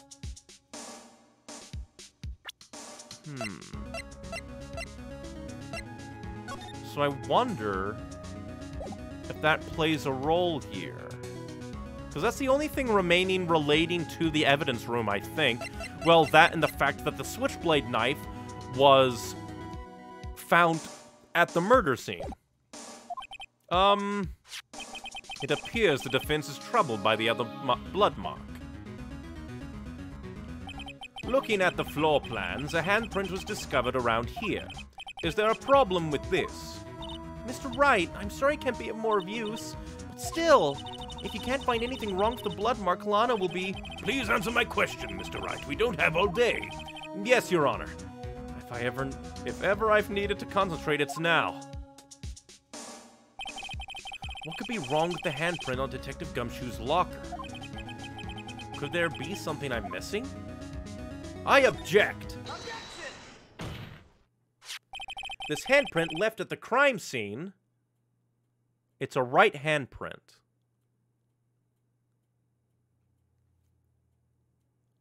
And it's pretty smeary, and I don't think that... And yeah, Marshall was Marshall wearing gloves? Again, I wish I had access to the fast forward and stuff with this. Kind of weird that it isn't given to you immediately. Granted, it could be just hard to see if they're wearing gloves in this. I guess that be counted as it. Clearly shows a contradiction. The only thing that seems clear is your grasping, Mr. Wright. You've been staring pretty intently at those floor plans. Tell me, is there a problem with them? Yes, this is strange. Take a good look at these floor plans. Something is missing. Missing?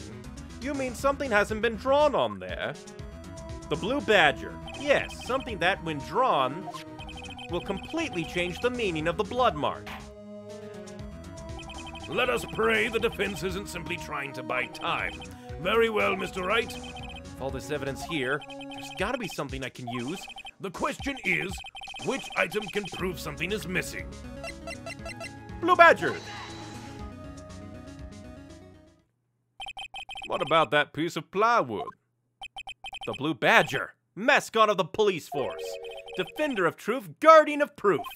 Explain yourself, Mr. Wright. Please look at the floor plans of the crime scene. The Blue Badger is not here. So? Why is that important, Mr. Wright? So watch what happens when we put him in. This is where he was dancing at the time of the crime. Well? Well, what? That's right. So long as the Blue Badger is dancing here, it would be impossible to place a handprint on this spot on the locker. What? I like how that actually shocked Marshall. So that means, just exactly what does that mean? It means it can't be done. What are you saying? Blood traces were undeniably found on that locker. Don't look at me. I didn't put them there. Mr. Wright, think it through scientifically. Emma, on that afternoon, Officer Meekins was the one who brought the Blue Badger to the evidence room, right? After he put it down, it would be impossible to leave a handprint on that locker. So that must mean the blood mark was left there before the Blue Badger was brought in? So one moment! I will not allow such far-fetched balderdash in my courtroom! It may sound far-fetched, Your Honor, but it's the only possible explanation. On February 21st, in the police department's evidence room, blood was spilled not once, but twice. But how? One time was captured by this tape, taken by the security camera. Officer Meekins cut his hand, from which a trivial amount of blood fell. The problem is the other time. With the Blue Badger just standing there, dancing away. Someone bled prior to the struggle shown on this tape. It had to have been. It had to have been Detective Goodman when he was really murdered. Could it have been? I'm sorry, Wright, but there are only two people who it could have been. It could have either have been Meekins the first time, but obviously not. It could have been Miles Edgeworth because he went in before Meekins, or it could be whoever was 7777777. That's ridiculous! I refuse to accept your absurd claim! The murder portrayed in the security tape has been proven to be a fake. However, that does not explain the blood mark found on the locker. So then, assuming this murder you purport really happened, when did it take place? I demand you show evidence that proves when it occurred. When did the first incident occur? To summarize the defense's claims that, prior to Officer Meekins being cut by Jake Marshall, who was posing as Detective Goodman, another incident took place in that evidence room. That's right. The blood mark on the locker proves this. Very well, then tell us, when did this first incident occur? As Mr. Edgeworth said, proof must be presented. It would have been when Mr. Officer Man went to gather the evidence the first time.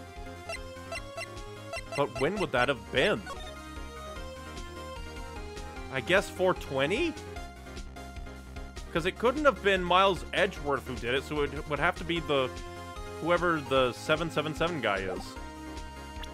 Because the autopsy report does say between 4 and 5:30. Shows when the murder took place.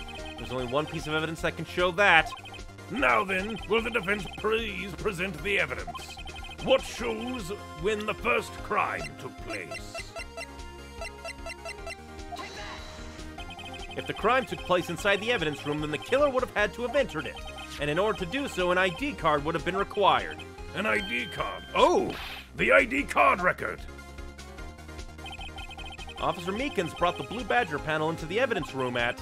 Let's see here, 4:50. If the crime took place before that time, then it would be 4:40.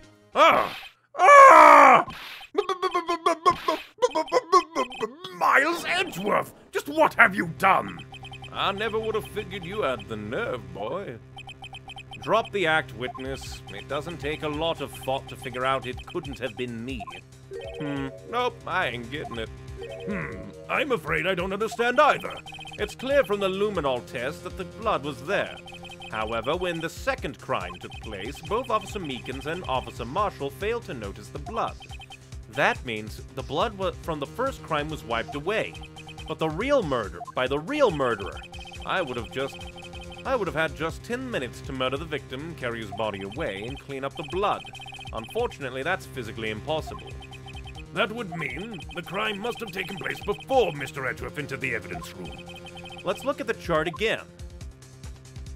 There's only one other card remaining, number 7777777. Talk about a lucky number. But wait, that doesn't make sense. How could Detective Goodman have entered the evidence room? Since there's no record of his card being used beforehand, he must have entered along with the real murderer. That's the only plausible explanation. He went in with 7777777. Mr. Edgeworth, please look into this ASAP. Figure out whose ID number is 777. I love that they actually lettered it out there. That's 17 too many, Your Honor. Unfortunately, I'm unable to look up the owner of that ID card, at least at present. What? Explain yourself, son. The ID number 7777777 belongs to someone with a rank of captain or higher. Someone who is a so-called executive officer. We don't have the authority to inquire into such a person's identity. But that's ridiculous! Just how... I'm not finished talking, Mr. Wright. There is one situation in which we may be granted such authority. If an official charge filed against an executive is accepted. An official charge? You're all alike, aren't you? With your cover-ups and your forgeries. That's how the prosecutor's office operates. I take pride in my work, Officer Marshall. I would appreciate it if you would keep your slander to yourself. Slander, is it? Okay. Let me ask a question. Yes? No, not you. To her, the defendant sitting over there. Your own little executive. Lana? Don't be stupid. She's been charged with murder. Of course, we've looked up her ID number, and it's not 77777. Don't play me for a fool, partner. That's not what I want to ask. All I want to know is one thing about that incident. The SL9 incident? Answer me this, Chief Prosecutor. In that trial 2 years ago, did you really only use legitimate evidence?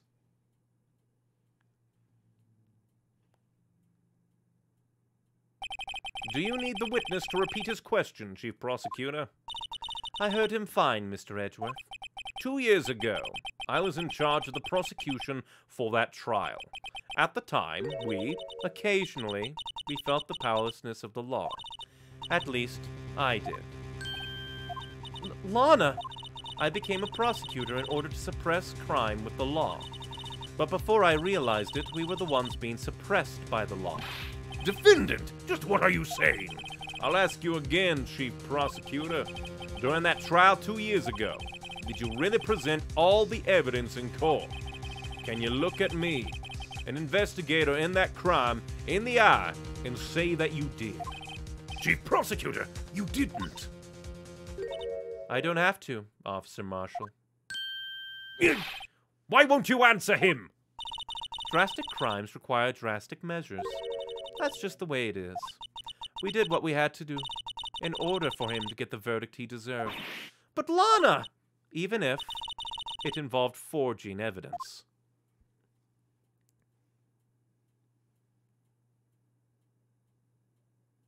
I kind of like that they're using a different transition between everybody. See? That's what I'm talking about. No. No! Order! Order! Order! Lana's remarks caused such a stir. The chaos would have to wait until the following day. I kind of dislike it when the text boxes go to automatic mode. Seemingly at random. Well, stuff thickens. And now we are left in what Lululand. We'll go on a little bit longer, maybe do some investigation, if there is any investigation to have. I'm so sorry, Mr. Wright. sorry for what my sister said. Drastic crimes require drastic measures. That's just the way it is. We did what we had to in order for him to get the verdict he deserved.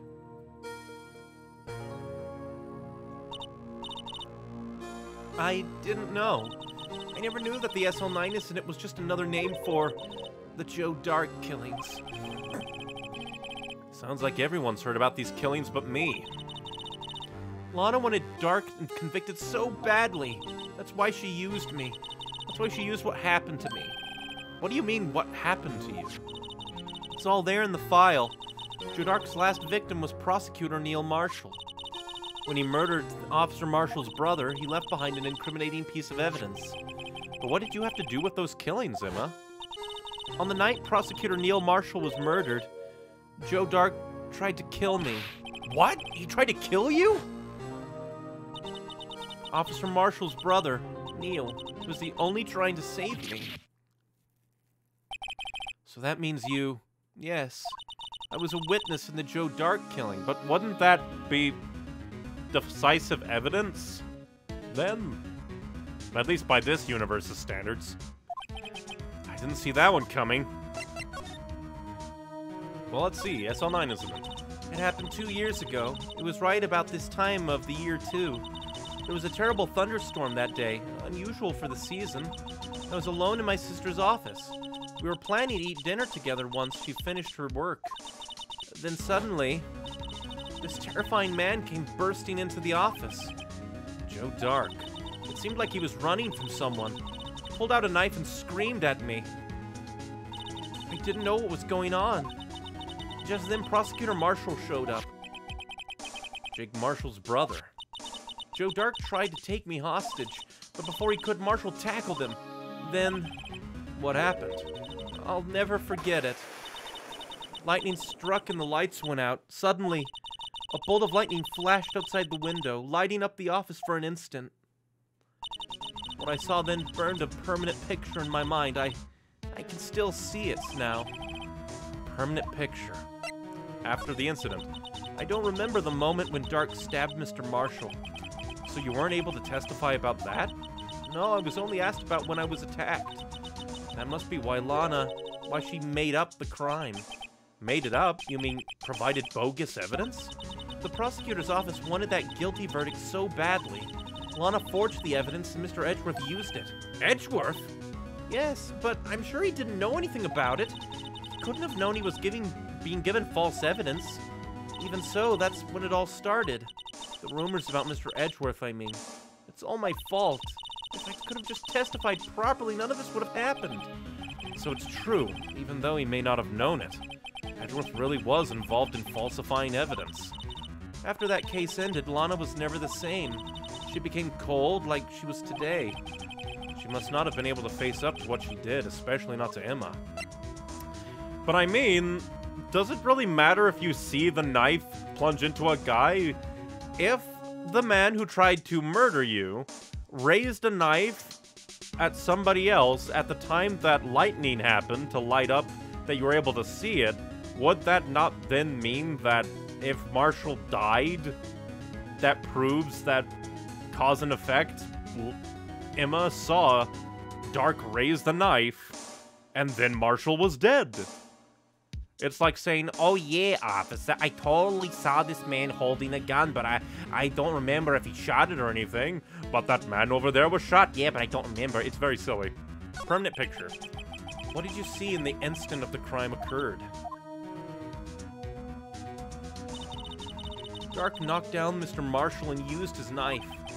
Neil Marshall was stabbed right in front of this poor girl. I don't remember what happened after that. Apparently, I passed out.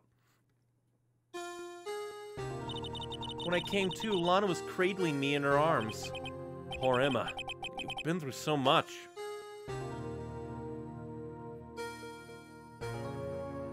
I couldn't bring myself to testify about that incident.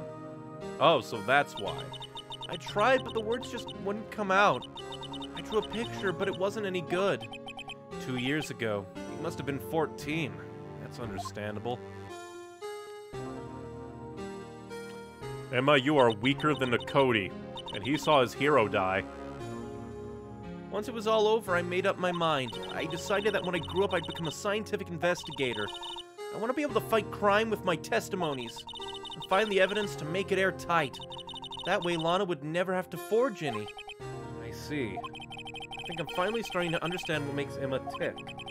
There's still something that bothers me about that crime. Something puzzling. There's something that's puzzling me, Emma. What is it? You said you were in Lana's office at the time, right? That's right. Why then would a serial killer come running in there?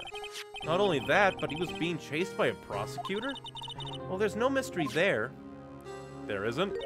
Joe Dark had been taken in for questioning that day. Taken in for questioning? You mean by the police? Of course. This happened at the police department. Then why was he at the prosecutor's office? He tried to run away halfway through the interview and fled into my sister's office. But why did he run all the way over to your sister's office? Because the detective's office and the questioning room are right across from the elevator.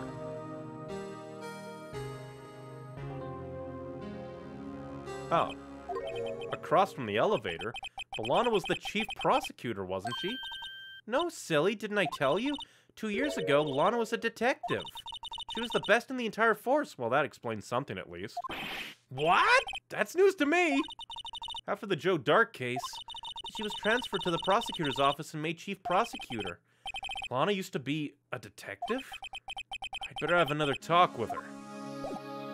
Well, that's very odd. Well, let's move on to the detention center. February 24th, Detention Center. Lana, Mr. Wright, it seems I keep causing you trouble. Falsifying evidence. I didn't think you were the type. Criminals don't mind playing foul, why should we? But Lana, if you're wrong, an innocent person might be found guilty. Believe me, I understand the risks. Lana, Emma told me about you. Oh? About how you were a detective 2 years ago, and how the SL9 incident was the reason for your transfer to the prosecutor's office. That's right. Could you fill me in on the details, especially about the unusual change of jobs? I suppose you have a right to know, Mr. Wright. A lot of revelations were uncovered at the trial today, not the least of which was the fact that this case is largely connected to another one 2 years ago. Evidence from that case was stolen as well, though I expected as much. I know how obsessive Officer Marshall can be. That trial, it really wasn't fair, was it? I believe in you, Lana. I believe that no matter what happened, you'd always stick to the truth. It couldn't be helped, Emma. At that trial 2 years ago, I sold my soul. Well, all drama aside, the fact of the matter is, at 5:15, there was no murder at the police department. Tell me it's not true, Lana, what the witness, Miss Starr, said. About you stabbing Mr. Goodman with a knife. Lana, I don't understand. I don't think she talks too much. Really, if anyone's talked too much, it's Lana, and she hasn't said that much at all. Why won't you tell us? Emma, this doesn't involve just me. I don't think I've ever seen Lana look so phased before. And she used the same sprite during the trial today, so I think she looked phased then, too. Detective Lana Skye. It's true, I was a member of the police force 2 years ago. She was amazing! They still talk about all the cases she and Chief Gant cracked together. Chief Gant? He was the deputy chief of police back then, but he still worked the crime scenes. Damon Gant. He was everything I aspired to be. They were the best team ever. They solved crimes before the reports could even be filed. Emma really idolizes her big sister. But now you're chief prosecutor. What happened? I always planned on becoming a prosecutor. The reason I became a detective was to gain experience investigating crime scenes so you could use that experience in court, right? Gant's help in the SL9 case was crucial to its resolution. After that, he became chief of police and arranged my transfer to the prosecutor's office. Maybe I should ask more about this investigation of theirs 2 years ago. The Dark investigation. 2 years ago, I was second in command of the detectives investigating Dark. Second in command? That means the investigation lead was Damon Gant, right? Yes, Deputy Chief Gant and I shared the same office and the same investigations. We even had the same office. We led a team of the best detectives on the force. Detective Goodman, whose case it was, Jake Marshall, and Angel Starr. It was the last case Marshall worked with his brother. He was quite gung-ho. Without a doubt, Joe Dark was the serial killer. We asked him to come in for questioning. We were desperate for evidence. That was when his final murder took place. When he tried to murder Emma. Prosecutor Marshall was trying to save me from Dark. You see, the first person who happened upon the scene of the crime was me. Now you tell us. First one at the scene. Damon Gant and Neil Marshall were the ones questioning Doc that day. The investigation was in its final stages and Doc must have suddenly panicked. So he waited until Gant and Marshall let their guards down and then fled the room. From there, he ran straight to the office shared by Deputy Chief Gant and myself. That's where he found me. So you were the first person to run to the scene, Lana? Well, wouldn't that be that Neil Marshall would have run after Dark and got there in time to save Emma, but then wouldn't have Gant have also been right behind? It appears so. I was filing some papers while Gant and Marshall were questioning Dark. Well, that's very odd. When I returned to my office, I saw 3 bodies on the floor and smelled blood. 3 bodies? Prosecutor Marshall, the victim, Emma, who had passed out, and the suspect, Joe Dark. During the struggle, it seems Mr. Marshall struck a final blow before he died. Joe Dark had incurred a minor concussion and lay unconscious. What did you do? To be honest, I panicked.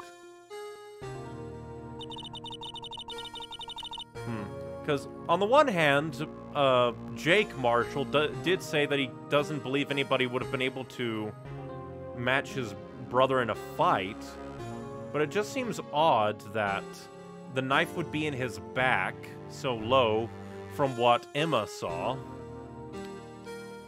And again, why wouldn't have Gant have got there before her? I picked up Emma, carried her out of the room, and just held her. Can't blame her. After all, her sister must have gone through. After all, everything her sister must have gone through. Lana wants to be in command. And she doesn't seem to be in command there. After that, I placed Doc under immediate arrest. Let me get this straight. You were all involved in the SL9 incident. That's right. Quite a coincidence, I don't buy it. What are you saying? There's no way everyone involved in this trial was also involved in that incident. Just by chance. But that case was solved 2 years ago. At least one person went to extremes because they didn't believe it was truly solved. Officer Marshall. Yes, his actions came as a surprise to me as well. Ever since his brother died, he's changed completely. I guess he wasn't convinced with the ruling against Joe Dark. Life doesn't end with the closing of a case. Everyone has to live the rest of their lives with the memories. That case just might not be over yet.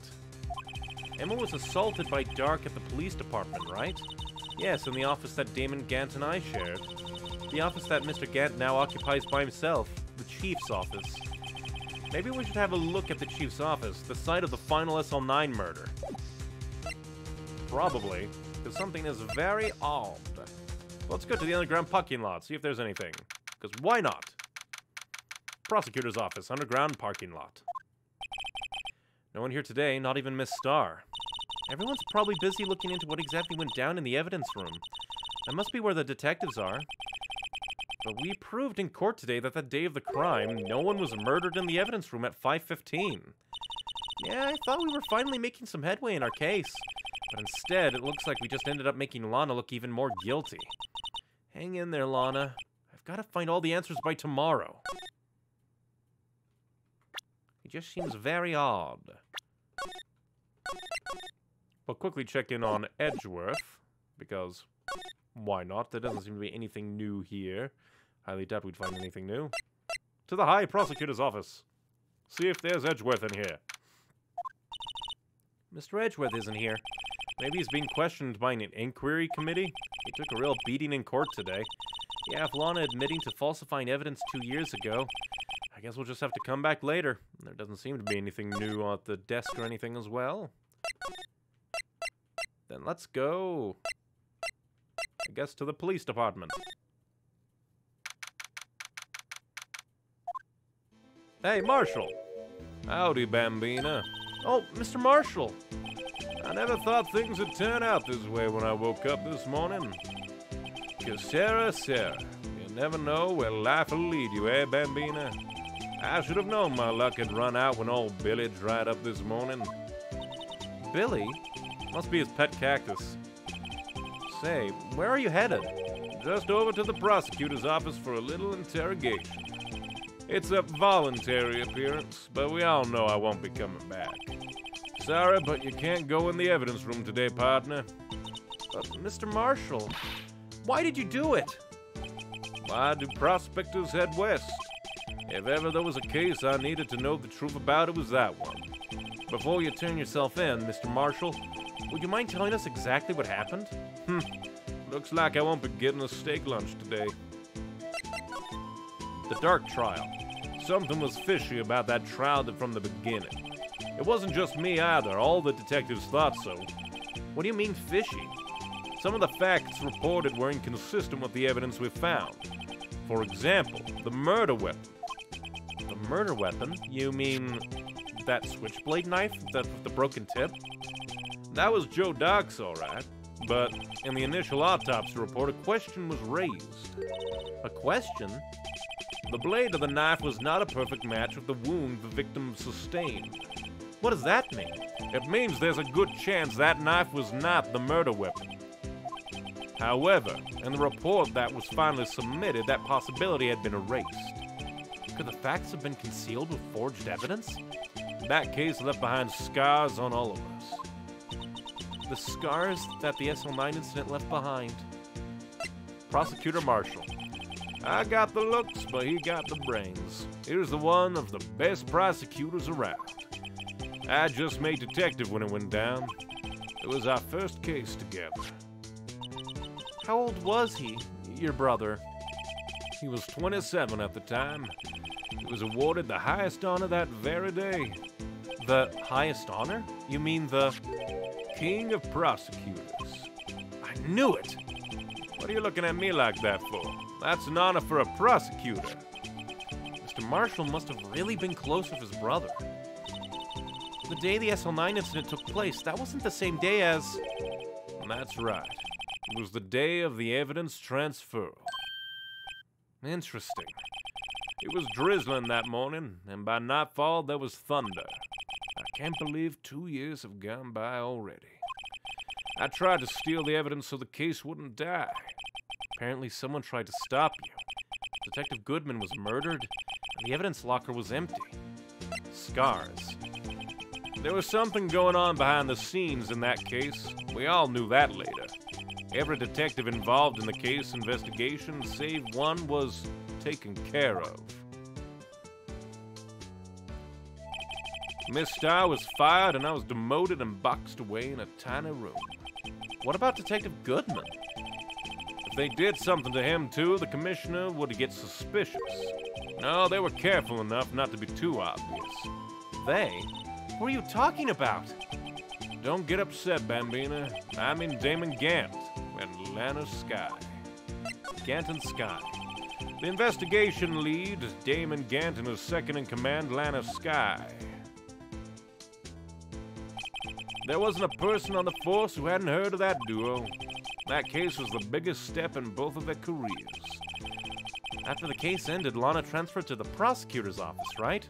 Yeah, Damon Gant, the new chief of police, arranged for that to happen. She's never been the same since she left. Everyone who knew her said so. Chief Prosecutor Skye was totally different when she was a detective. Now that he mentions it, Emma said something like that too. Tell me, what happened to my sister? Sorry, Bambina, but her secret is too well guarded. I never found out. Lana's secret. It all started 2 years ago. So there you have it. That's my story. Did you enjoy it, partner? It was certainly enlightening. There's one thing for sure I found out in court today. That boy Edgeworth isn't my enemy. He was the one who used falsified evidence to get a guilty verdict. But someone else is the one who gave him that evidence and planned everything. That someone is Damon Gant. Don't believe me, but I don't blame you. I won't even be a patrolman after today. I don't think I've ever heard him actually pop the cap off his diddly-day before. Too bad I won't be around to work with you when you become a real scientific investigator. Adios, Bambina. I feel sorry for that man. Well, next is the Criminal Affairs Department, I guess. February 24th, police station. This place is always pretty empty, but today it's deserted. That must mean everyone's busy solving crimes. Oh, if you're looking for the others, they're all in the conference room. Thanks. Oh, that's... I thought Chief meant Gant, but no, it's that guy there. Oh, thanks. Wow, he actually talked to us. With the chief prosecutor saying that she did and the decision about what to do about Mr. Edgeworth, not to mention our statement to the media and tomorrow's trial, there's more chaos going on than Thanksgiving and Christmas put together. I think festive is the word usually used for those. Sir, we'd like to have a look around Chief Gant's office. Just use the connecting hallway to the other building and take the elevator to the top floor. Really? You mean it's okay for us to go in there? I mean, we aren't police officers or anything. Hey, you're right. You can't go in there. It's off limits. Now I see where Detective Gumshoe gets his unique charm. Well, what are we waiting for? Let's head to the chief's office. He'll never know what hit him when we come in and stab him like Joe Dark. But wherever is his counterpart, Jonathan Light. Why is there a fuck-off organ in here? And why is there weird-ass pottery? Alright, weird.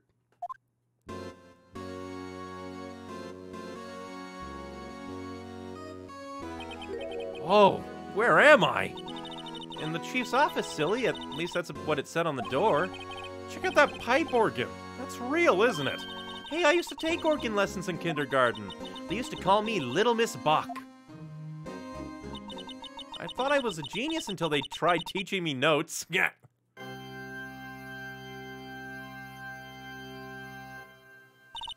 I never could remember where C was. Let's see if I can remember his voice. Oh, it's you two. Chief Gant. He put that paper he was reading on his desk. So, righto, have you been swimming lately? No, I haven't. I've been kind of busy lately.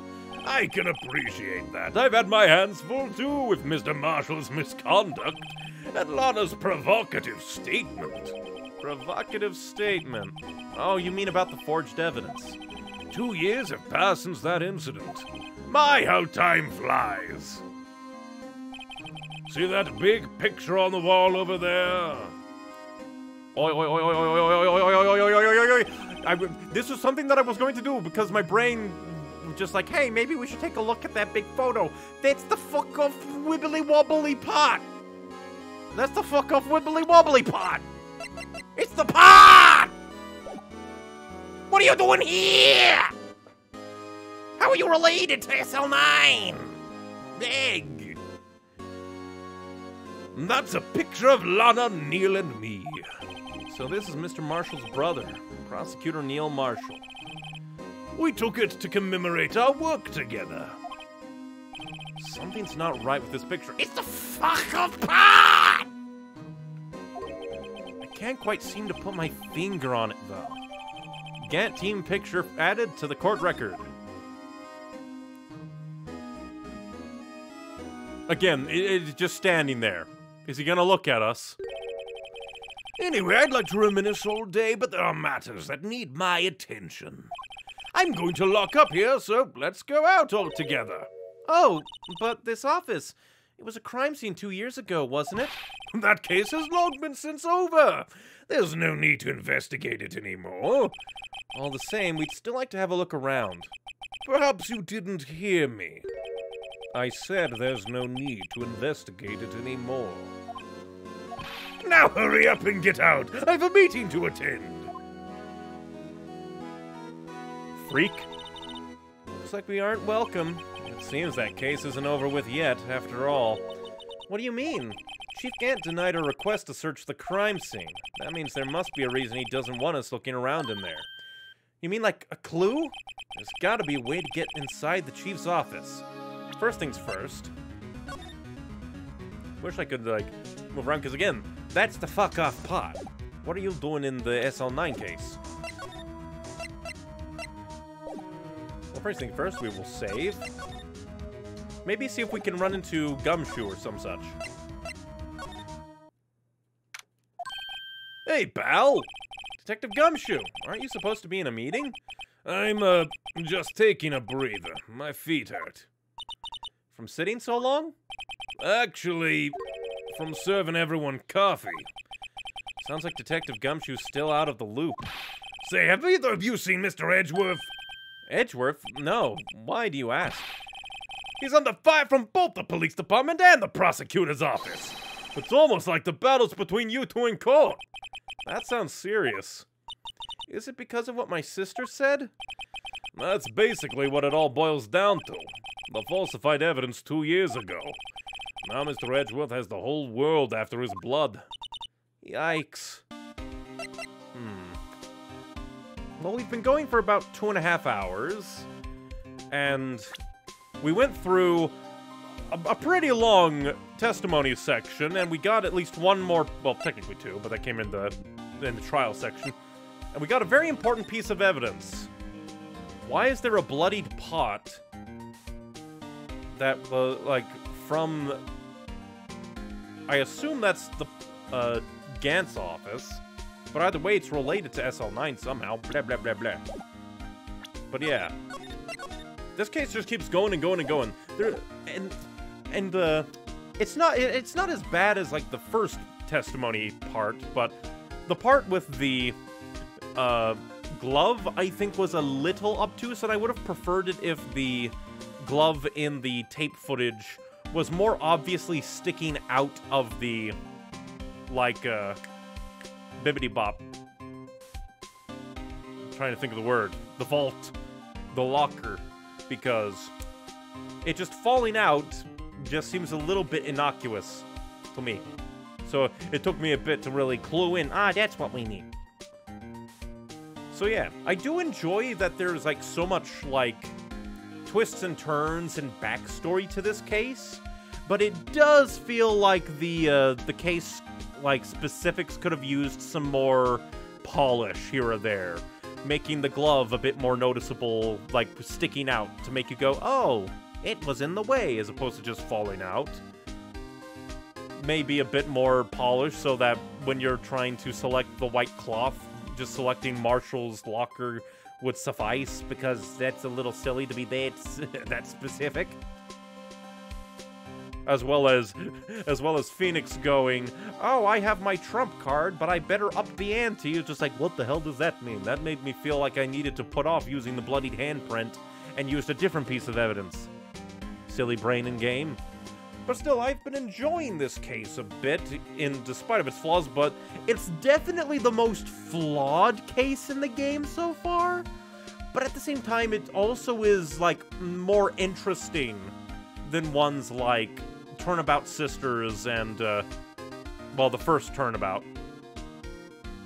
Those are, like, more, like, polished and simple, and this one's more complex and flawed. So, like, average out that however much you want.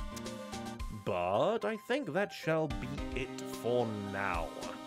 Because, again, we've been going for almost 3 hours. This case is long as hell. But thank you very much for watching, everybody. If you want more from me, I have 2 YouTube channels. An edited content channel that I swear things are coming to soon, the Neon Icy Wings channel, and then the gaming and streaming channel, Neon Icy Games, that I stream to simultaneously between Twitch and YouTube, and then all of these streams end up there as videos. And then, of course, if you prefer to watch on Twitch, I also dual stream to Twitch on twitch.tv/neonicywings. Else places I hang out are the various websites like Twitter, which is going down in flames, DeviantArt, Newgrounds, and Tumblr. But to keep track of all my sites, you can just check my link tree, which should be in the various bios and link areas, but it should be linktr.ee/neonicyrings. I still find that URL weird. But yes, thank you very much for watching, and I hope to see you dudes next time. Bye-bye.